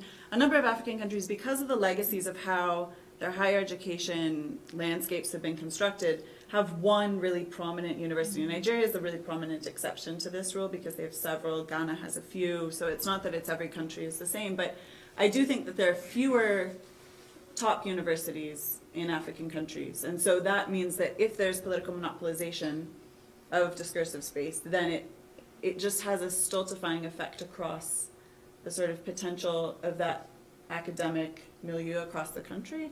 Is it new? Do you want to jump in? Well, I just think it's there is a fundamental. I mean, of course, to some degree, there is historical trajectories to all of this, but like I think it's useful to go back to what Zoe was saying about, you know, these bigger questions being essentially grounded in a very localized political space as well as a broader national political space. Yeah. So in that sense, if we're looking, there's the temporal trajectories across the continent are so diverse, right, in terms of the shifts and the contestations around the opening and closing of democratic space in very particular ways. And then the ways in which that's localized around particular sites, you know, and we can talk more broadly there about urban and rural kind of grounded universities. We could talk about how universities access in the university rankings kind of affects the ability of voice and to be listened to. We could talk about the degrees and disciplines that have particularly been sites of expansion and contraction. And I think once you start layering all of these things on, you know, in a way, yeah, there's been important historical trajectories. Is there one big picture? I don't think so. But I think there's the hiring practices you think you need to look at, and in really important ways that the key vice chancellors have had really important impacts certainly in the South African context. I think in terms of the resources allocation that goes behind hiring practices as well. So the potential for hiring at particular points. There's huge variation across the continent. I mean, in the country that I've spent the most time working in Sierra Leone, which was once known as the Athens of West Africa, we don't have purges where professors are being disappeared in the middle of the night and their bodies are found months later. I mean, that time has ended, but the sort of most preeminent scholar from Forbay College has written an op-ed a couple of years ago saying that, you know, the university is totally defunct and he's no longer going to work there because it's been rendered so politically inert through the deprivation of resources. In Tanzania, a totally different approach has almost created the same effect because you've taken top academics and incorporated them into what's basically a populist regime under Magufuli. And so that's another way of, I think, silencing the potential for thought leadership to really transform politics rather than party politics to transform the university. I guess that's the distinction I'm trying to draw. Thanks for the question. I wonder if we, at this point, need to make a distinction between universities and people who learn at universities and people who teach at universities. Because often, and we can see this not just in this country, but all across Africa, but also across Asia, the university agenda is a very different agenda to the people who people it. And so, you know, in the South African case, the universities don't support, as an institution, they don't support the movements. In Shuchi's case, it was Shuchi who went to teach gender and sexuality classes in poor schools, poor colleges, in public universities. And then when she finds herself in trouble, the university is not supporting her. It's her who's in trouble, and it is her family who then have to, and herself, who have to bear the brunt of that. And she doesn't want to talk about being in exile, but she finds herself in exile. And, you know, the university continues doing what the university does. And I wonder if we accept that, then what, so solidarity, how does that work then? Are we these atoms, these balls behind us, who are kind of latching onto other balls? You know, I think do we still live in the days when universities shut down to support causes in other universities? Something that factories did and other sorts of workplaces. If those workplaces no longer do that sort of thing, then, you know, of course we don't do that sort of thing any longer either.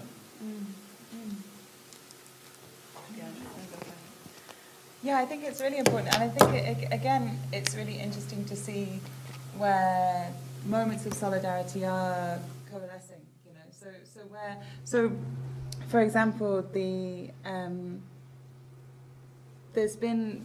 have been also individual staff who have been supporting the Fees Must Fall and the Roads Must Fall movements, and of course they have then come under attack in really important ways as well. It's interesting in the Roads Must Fall case that then we had this kind of transnational effect of the Roads Must Fall protests that were happening across the globe. But I think that was almost stronger, I would say, as an echo effect than it was necessarily as a moment of solidarity that could really change the prospects of individuals within those particular universities who found themselves excluded or were unable to kind of continue their studies. I think that another kind of pernicious thing that occurs as well is the ways in which the attacks on individuals are reframed in technical terms, right? So that everyone knows someone's getting pushed out for a political reason, but there's kind of technocratic reasons that kind of come around that.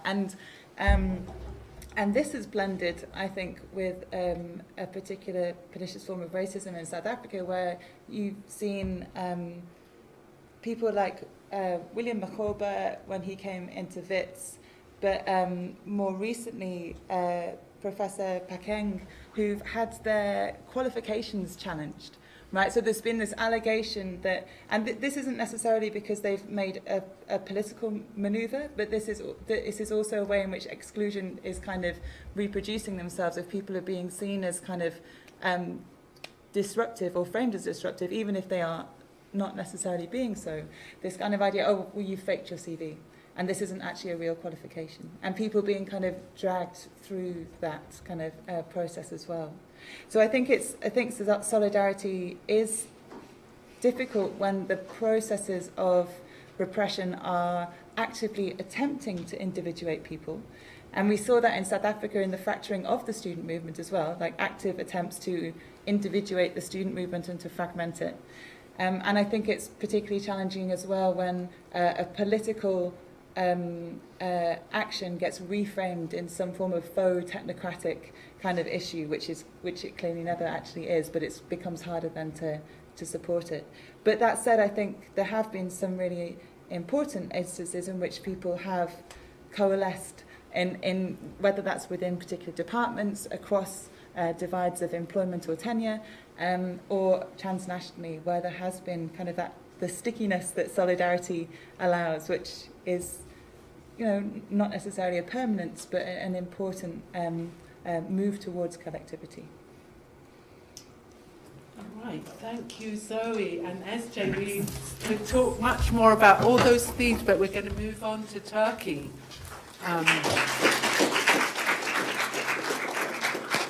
So we have a different speaker than on the poster. Dr. Serdar Tekin had to deal with a family emergency at the last minute, and so Clemens Hoffman from Stirling University is going to speak with. We're going to introduce our new speaker, who it should be coming on the screen now. And all right. Okay, and can you hear us? Oh, and all right, so no sound.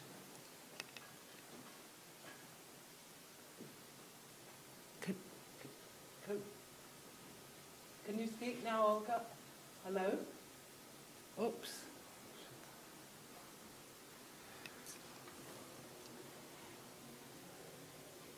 Oh, now try. No, I still can't hear you. No. Right. There was a magic button before. Does anybody know what was the button that got pressed before? So let's keep speaking so you'll know. Hello, can you speak? Oh yeah, of course. Oh, okay, there you go. We hear you. Great. All right. Okay. Okay. Hi there. Hi, Clement. Hi, Olga. So yeah, I'm just going to briefly introduce myself and Olga, and then we'll move on to asking some questions. So as Sophia said, I work at Stirling University, International Politics, but prior to coming here, I held a position in Turkey, in Ankara myself, and work broadly speaking on post-Ottoman state formation and political ecology in the region. Now, I'm very happy to welcome now Dr. Olgan Selin Hünler, who received her PhD from Middle East Technical University, also in Ankara in clinical psychology. She's currently a Philipp Schwarz Fellow at the University of Bremen at the Department of Social Anthropology and Cultural Studies.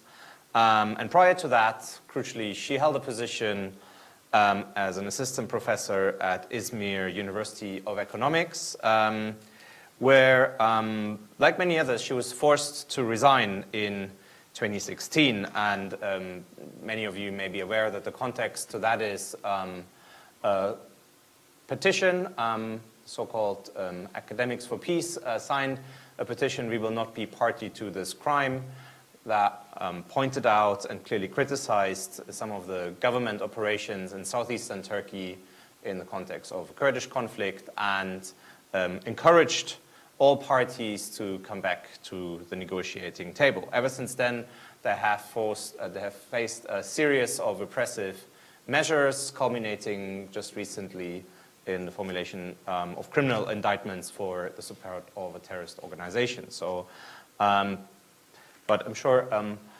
Olga can speak to that with much more authority. So can you maybe give us a brief context of what initiated the petition, and maybe also why you decided to sign it in the first place, and whether that, obviously I think very few people expected that kind of harsh reaction, but yeah, how you've been getting on since, basically. Okay. First of all, I would like to thank all of you for organizing this event. It's a real privilege to be with these inspiring activists and academics. Actually, today I have a very hard duty because Serdar is supposed to be here, so I'm trying to do my best to fill for Serdar. Okay. First, I would like to talk very briefly about the background information. As you mentioned, peace petition came to life in order to do something to at least to protest or to be able to talk about the military operations been going on in the Kurdish region of Turkey. And after the cancellation of the peace petition, the government declared a curfew, and this curfew unfortunately caused people to live for a very long time without electricity, without gas, without any kind of access to the medical help, even for the civilians. So at the end of this curfew period, almost 100 civilians, including and mainly women, children, and elderly people, were killed on the streets and lost their lives. So under those circumstances, more than 1,000 academics signed this petition, as you say, titled "We Shall Not Be Party to This Crime." And with this petition, actually, we tried to make a demand to Turkish government to stop human rights violations in the region. And I think everybody is familiar with the story afterwards. President Erdogan had this famous speech right after the bombing in Sultanahmet Square, and he denied the human rights abuses, and also he framed our declaration as a terrorist propaganda. And in that infamous speech, he also called academics as ignorant, pseudo-intellectual, and colonialists. And he called on educational and the legal institution to take action. And of course, they did it very happily and very voluntarily. So after the press release and after the speech, public prosecutors in many cities started investigations, and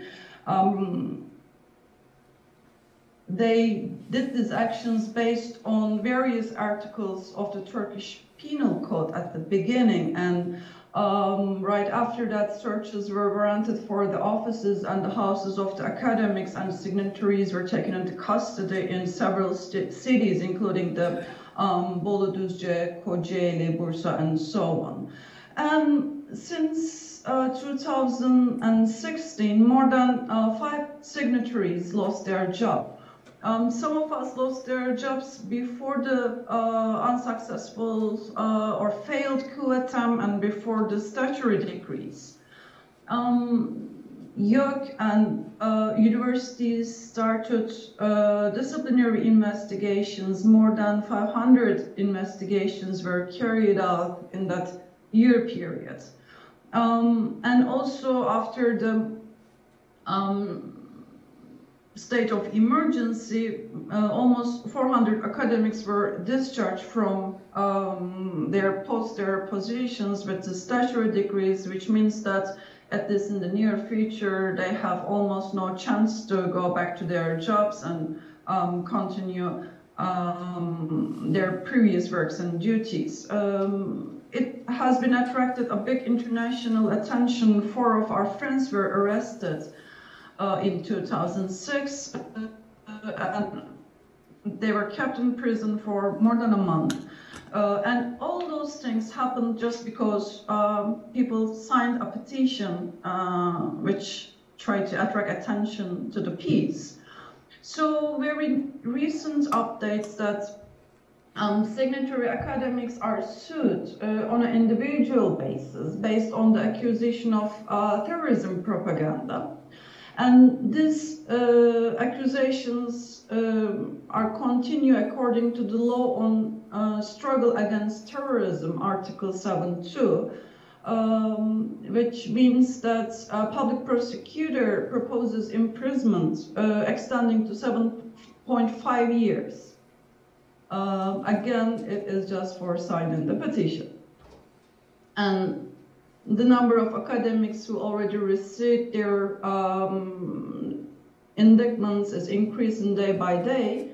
And the first trial will start on December 5th, next week, which is very, very close. There is actually one thing attracts the attention of all of us. I assume that even though the crime, in quotation marks, have been committed by 2,000 people, they started to continue this process on an individual basis. So rather than collecting us into one case and try to run this case against all of us, they are just selecting people one by one, and most likely they are trying to stay low profile and not attract the international attention mainly. So from the very, very beginning, I believe that we did a good job to establish a solidarity network. This network did not only work in an international context, but also our friends and colleagues who are still in Turkey did a fantastic job, especially with the Solidarity Academies.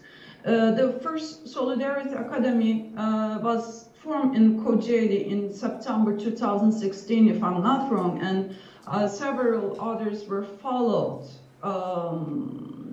The Kocaeli example, if I'm not wrong, right after Ankara Solidarity Academy were opened up, then İzmir and Eskişehir, Mersin, Mardin and Dersim. So the very aim of the Solidarity Academics is bringing together purged academics and as well as the people who are still trying to hold on to their positions at the moment at the universities. Most of the purge academics and Solidarity Academies are the signatories of the peace petition, but they're not just limited to them, but also they would like to host it all critical scientists or all researchers with some kind of critical stand or critical perspective. So this Solidarity Academies also help academics to involve in informal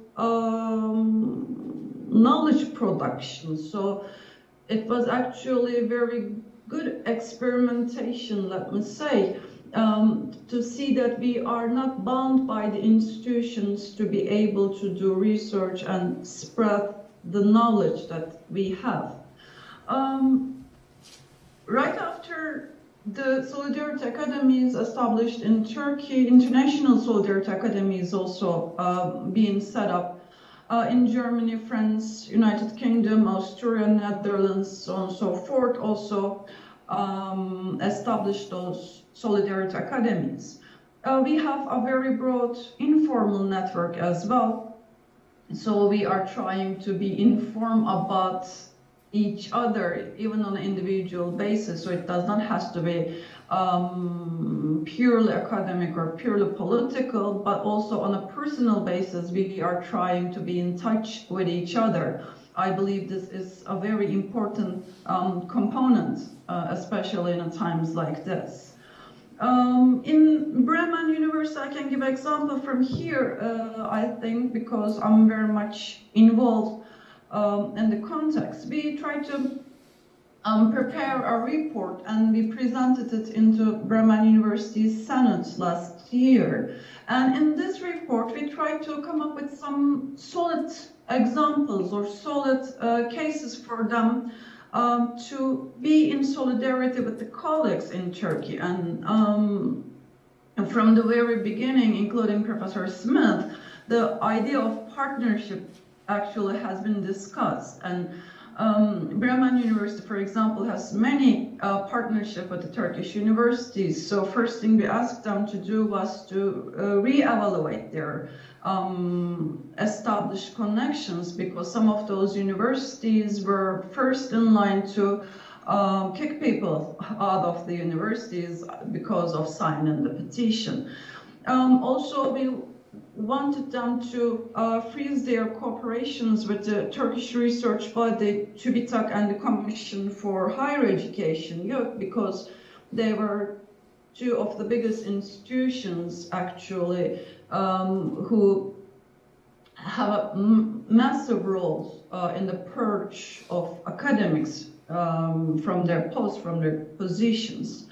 Also, we asked them to think about some kind of honorary positions, even though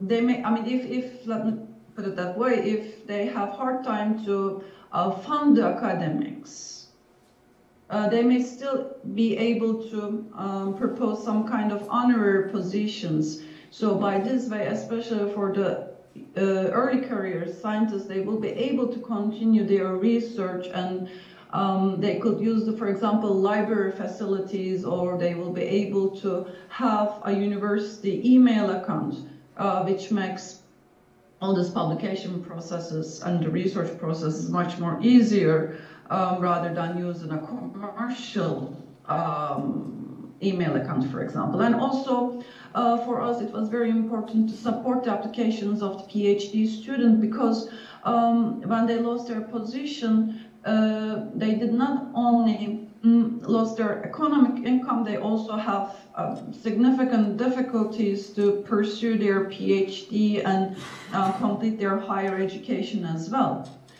So at this moment, I think it's very important and critical to talk about what we can do to support our colleagues in Turkey, especially the ones trapped in Turkey, with the statutory decrees. And so many of our colleagues lost their passports. Their passports are confiscated, but even people who still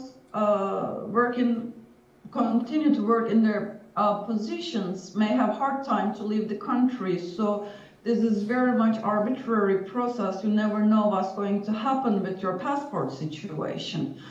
So at the 5th of December, there will be the first peace petitioner will be on trial.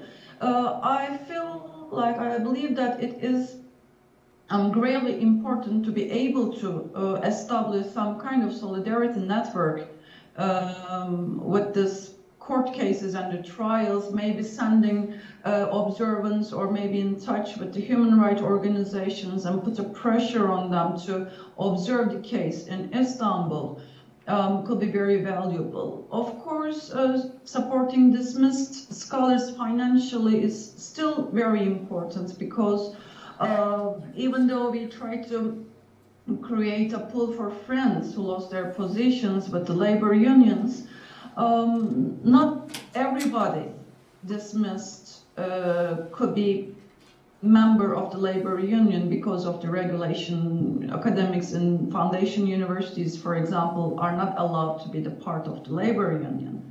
So being in solidarity economically makes so much sense. There are some international means to promote this, such as Educational International Account for Europe or Karim campaign in America are proper means for this financial support.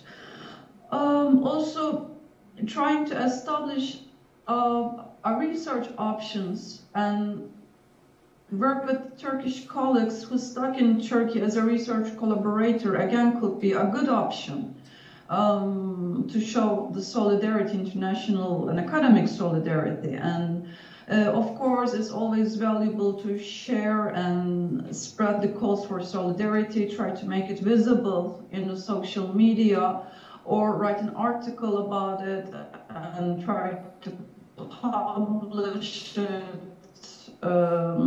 in different means and mediums could be very valuable attempts at this moment. I think I can stop here, so maybe questions could be more promoting to go into the details of. Thanks, Olga. So, any questions?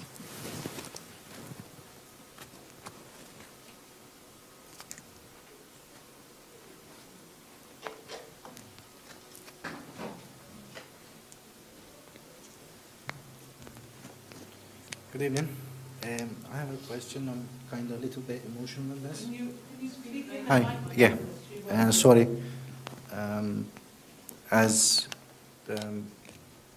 Olga was talking about the coup attempt in Turkey, and also she mentioned it about 400 academicians are being jailed in Turkey, if I understand correctly. But I have a numbers here, which is the community that I belong, that was accused of being the coup attempt. But really, I'm kind of emotional about this problem because I have a very good friends and families. They are jailed. We have a numbers of over 180, over 120,000 people is detained. 666 babies are jailed.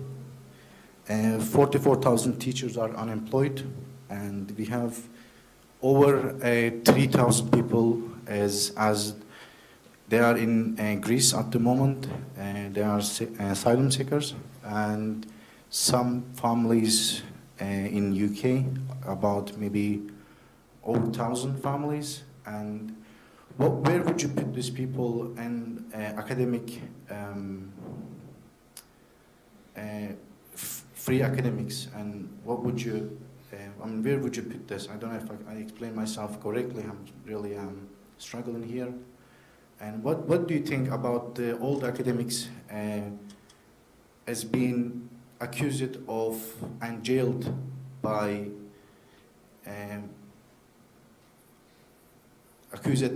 the Turkish government they are being jailed, or they have to run away from Turkey to save their families and themselves? And where would you put these people in academic, free academics?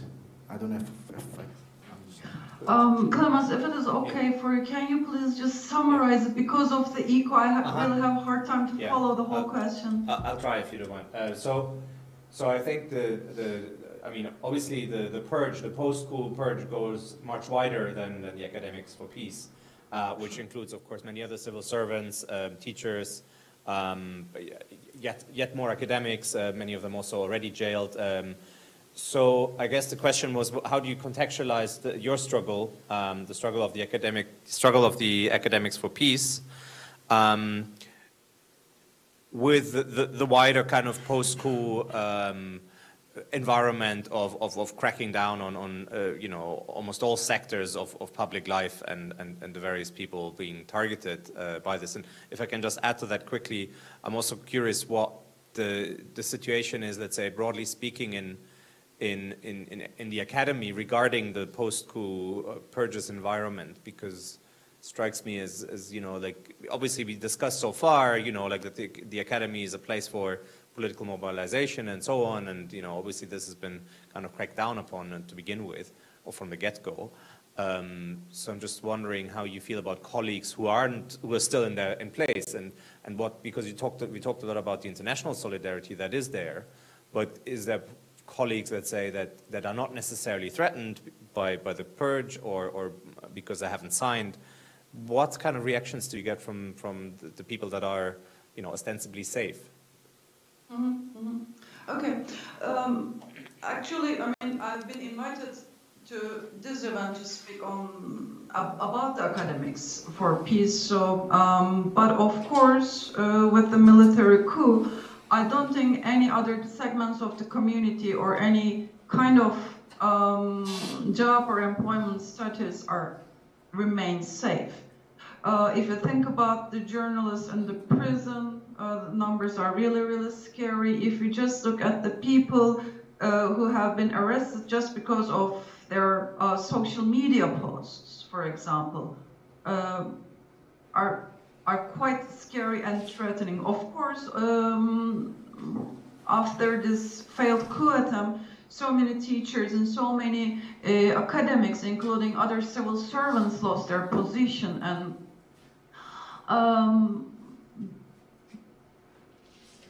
unfortunately, it's not very possible to see that kind of broaden or extended solidarity networks when it comes to those people or friends or colleagues who lost their positions.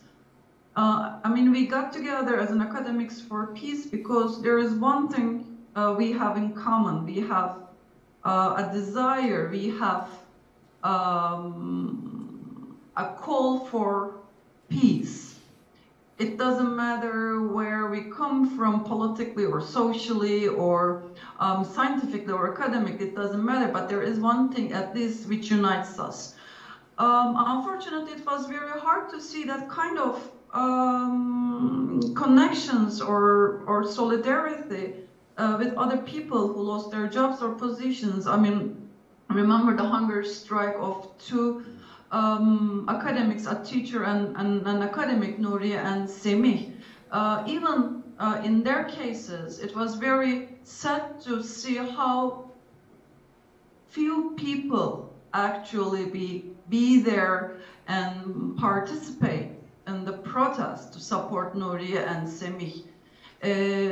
So I think it's one of the important things that we have to think about it. When it comes to your other question about people who still be able to continue their work, I think their reactions are very various.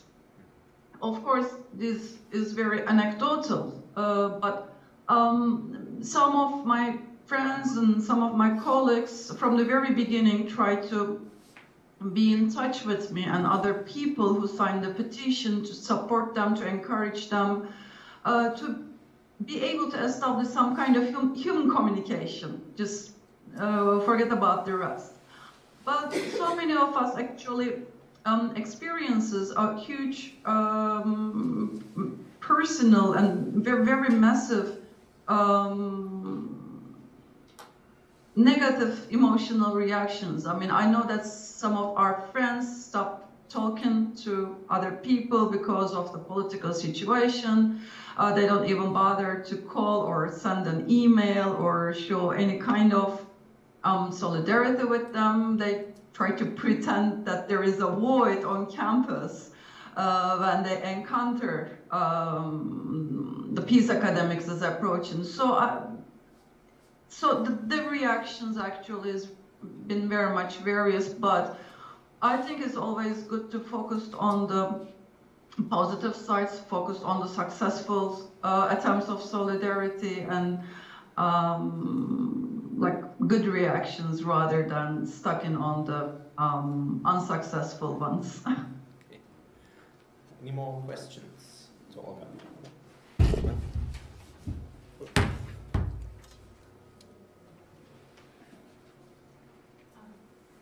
Thanks very much. I find it incredibly gratifying to hear that you've been able to maintain this solidarity between people who are targeted by Erdogan's government. And particularly, I think we're all gratified by this idea of the autonomous solidarity academies, which show a spirit of academia outside of the institution, which I think we all hope we would dare to do in case it was needed, or maybe it is needed everywhere. And I was wondering, who are your students in these academies? Who are the students? Are the students following? Are they coming on top of their regular studies? The students of the Solidarity Academy? Yeah. Yes. Okay. The students are everybody, all public. Those events are open and everybody can join and participate. And actually it gives us a very good opportunities to be the students all over again. But of course, Solidarity Academies has a certain limits. They have some boundaries for their action. And for example, there is almost nothing we can do to support the PhD student who has been kicked out of the program, or whose thesis has been, the topic has been changed by the department head.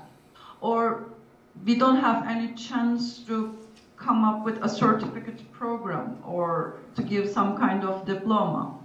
For now, in Germany, for example, there is a wonderful attempt called Ege University.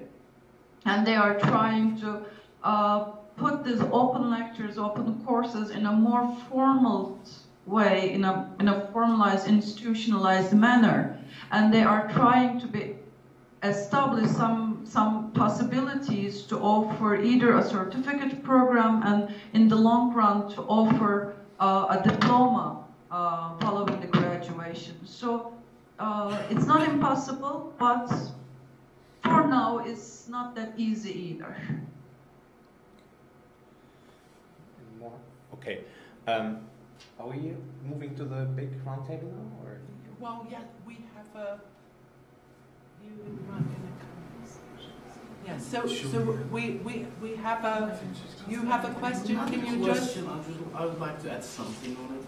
All right. Maybe you say it at the end because we have one more part of our program. So Isabel and Mike, will you? Sorry. And I'm going to get Olga and.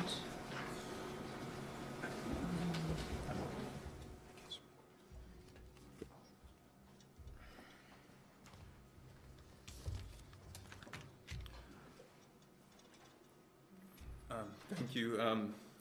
My name is Michael McKenzie. I'm a recent graduate of a master's program in the School of Social and Political Sciences. And, well, I'm one of the students who's involved in a BRAC solidarity program, BRAC being the Academics for Peace that we've just discussed. Now, I was going to describe them, but they've been quite well described by Dr. Olga Hunler already. Just to repeat that they have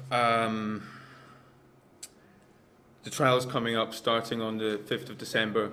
They'll be tried individually, and they've set out a call for solidarity, and they're calling for foreign observers to stand by them in the courts by sending monitoring teams, observers, generating news, and through transparency and dissemination of information.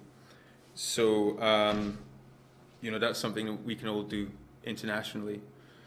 As for our own program for solidarity, we're focusing on PhD students.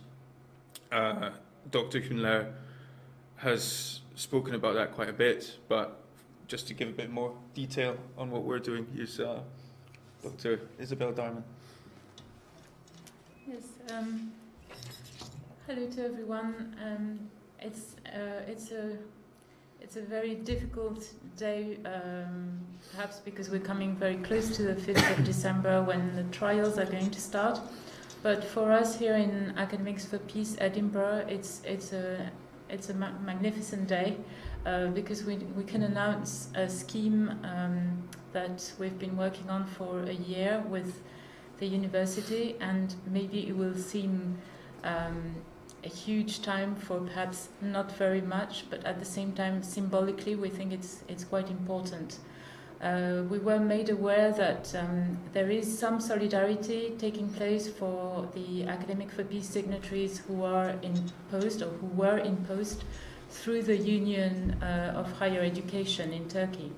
But very little, as was said by Olga, very little can be done for supporting PhD students. And what we find really incredibly heartening is that people are trying to maintain a link to the academic community, even in this ordeal that they are going through. And we wanted, our solidarity group has organized various things, but we really wanted to support the possibility of maintaining that link, at least to the international academic community. And that's why we've been working with the university, and when I say the university is concrete people. So we've had very enthusiastic responses, especially from the library. And I'm going to mention names because it can look like it's an institution, but without these people, we would not be here today. So James Loxley, the convener of Library and Information Strategy Committee, and Richard Battersby from the library. Fiona Mackay from the School of Social and Political Science. Tony Dismore, the same school. Anna Drever. Rupert Lesamore, who's the visiting student office person who is here. Thank you for coming. And Dorothy Muir College. And of course our group, Alistair, Clemens, Derek, Dominic, Erden, Harriet, Jamie, Jen, Mike, and Sophia have been active on that. So what have we done? We have convinced the university to create a remote visiting student status for up to a year for, we hope, 20 PhD students. That means that they will have a status as a student, so they will have an email account, they will have access to the e-resources in the library, and they will be part of the virtual community of the university. For people who are from the University of Edinburgh, I will say it's real, it's on Euclid. And we're going to provide mentoring, so there will be mentors, particularly postgraduate students want to carry out that role to help the beneficiaries of this scheme to obtain something more permanent, because this is really a bridging scheme. We can't deliver degrees. We're just helping them for a year to maintain their research. And we are going to offer supervision. We have a list of supervisors who have enrolled voluntarily to provide that. So we're going to disseminate the news about this scheme and the application form and everything, and of course the conditions, because we can't attend everyone, so we have to make some choices, and we will make that clear. But we hope very much that this is just the beginning, that other universities are going to emulate that, that even other colleges in our university are going to emulate that. Yes, we hope also to crowdfund for some students, but we're not there yet. So thank you.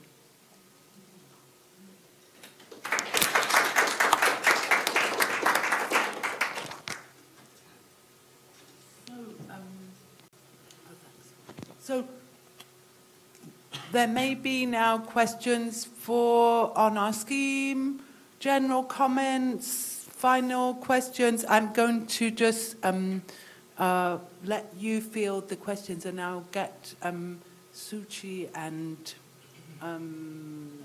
Olga together on Skype. So, okay, so please put up your hand if you have anything. Well,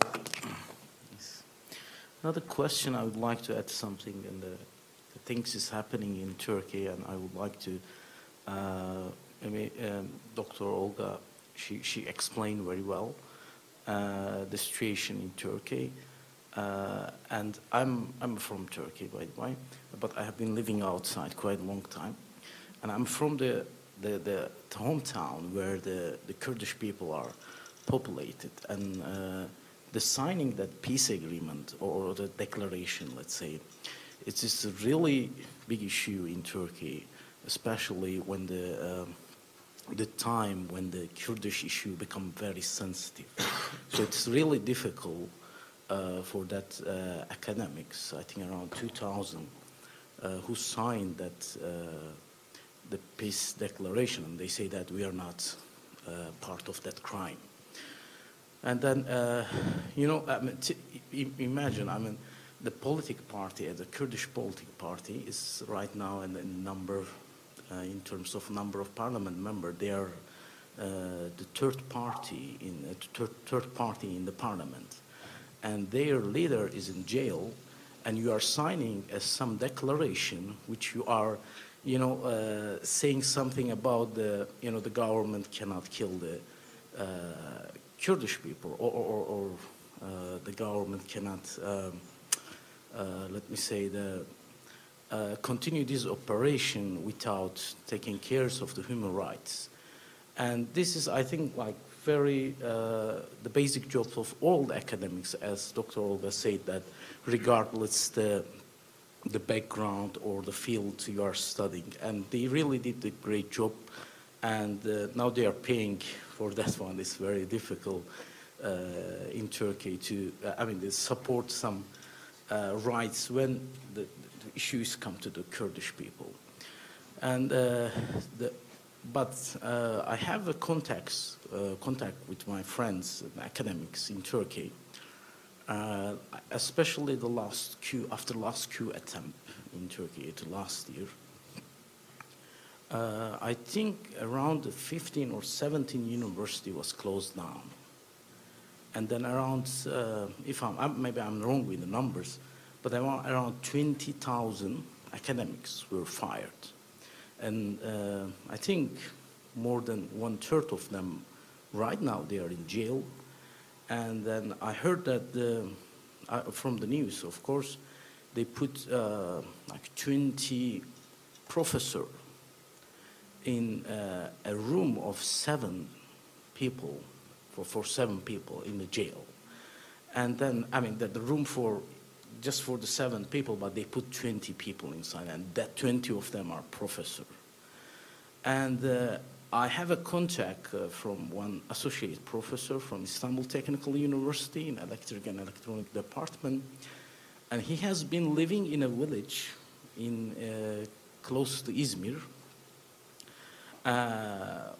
almost a year, and he has been looking a way to run to the Greece.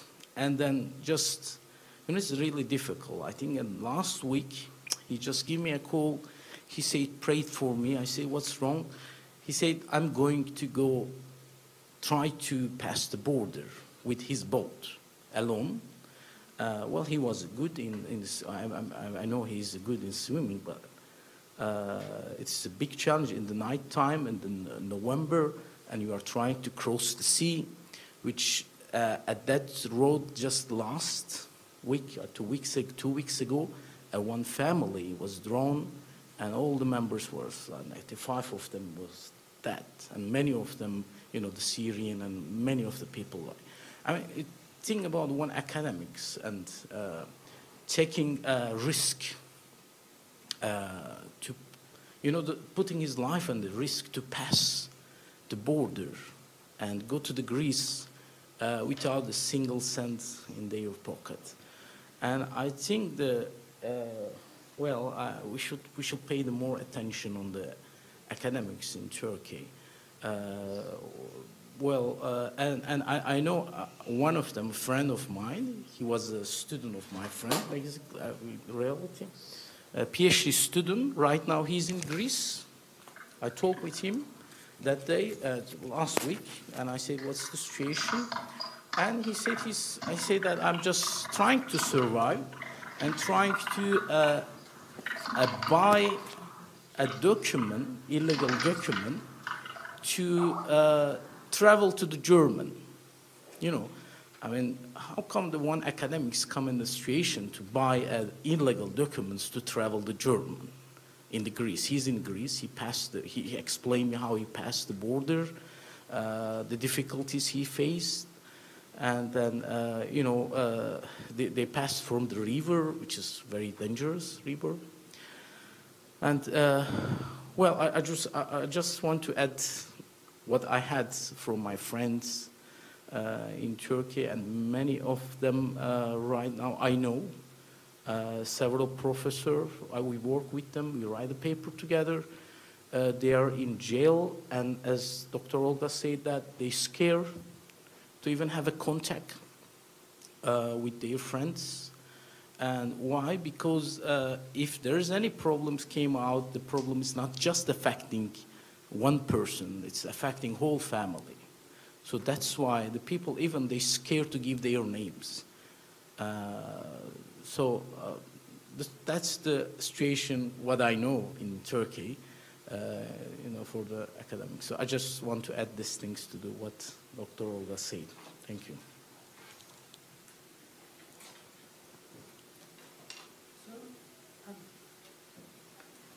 I guess we're really out of time, but if anybody has any final comment, and I'm sorry we didn't end up having more time for open discussion, but it seems we covered a lot of ground and there was a lot of questions during the process, but if anybody has any final brief thought, please do speak up now.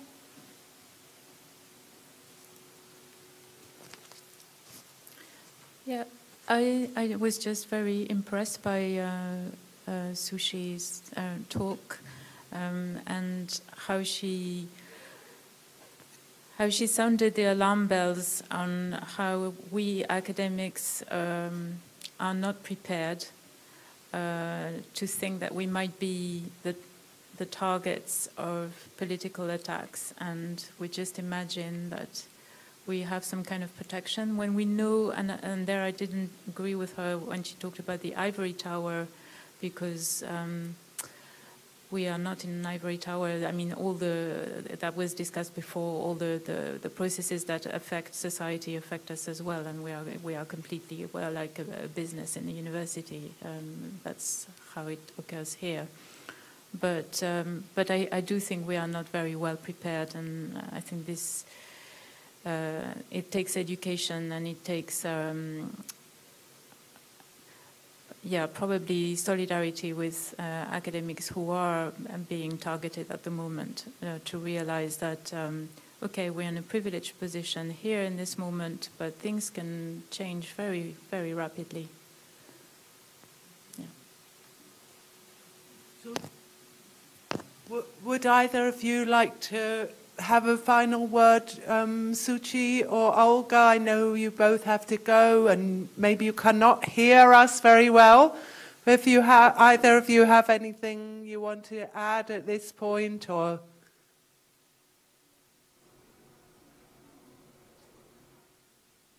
Oh, you, no sound, sorry. Okay, sound.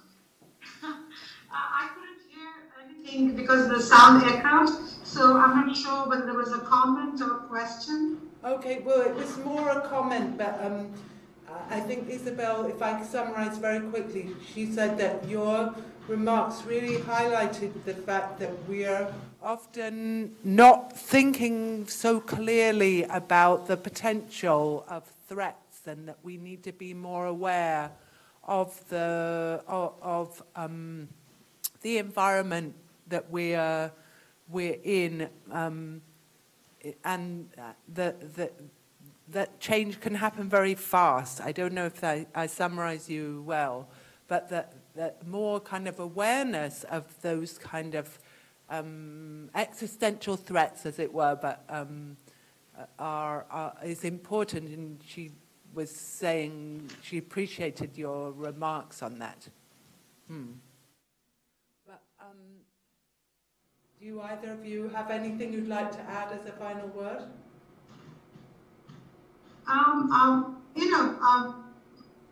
In today's time, when you have social media and it helps you to actually find voices and give voices to people, and you can find solidarity quite fast, but it also brings exposure that you don't know who is reading and how they're going to react, and who has what intention. It's increasingly more dangerous. So I think in fact, the sense of awareness without losing the courage or the heart to stick on to what you believe is right. I think the times are so different that one needs to be, I think, also techno-savvy and smart. The world is too open, and it is very difficult to know how to protect yourself while at the same time you want to voice your beliefs and truth. So I think we need more reality checks every now and then. Yes. Okay. While not chickening out. Well, on that note, we do have one important person to thank, Gavin, who has been working away for many hours on the live stream and making this event available to people watching remotely, but also to other audiences when the videos come up. And thank you all for coming, especially the diehards who stayed right to the end. And if you can still join us for a few minutes, we do have some drinks outside to assuage your thirst after this very long session. So thank you, everybody. Thank you.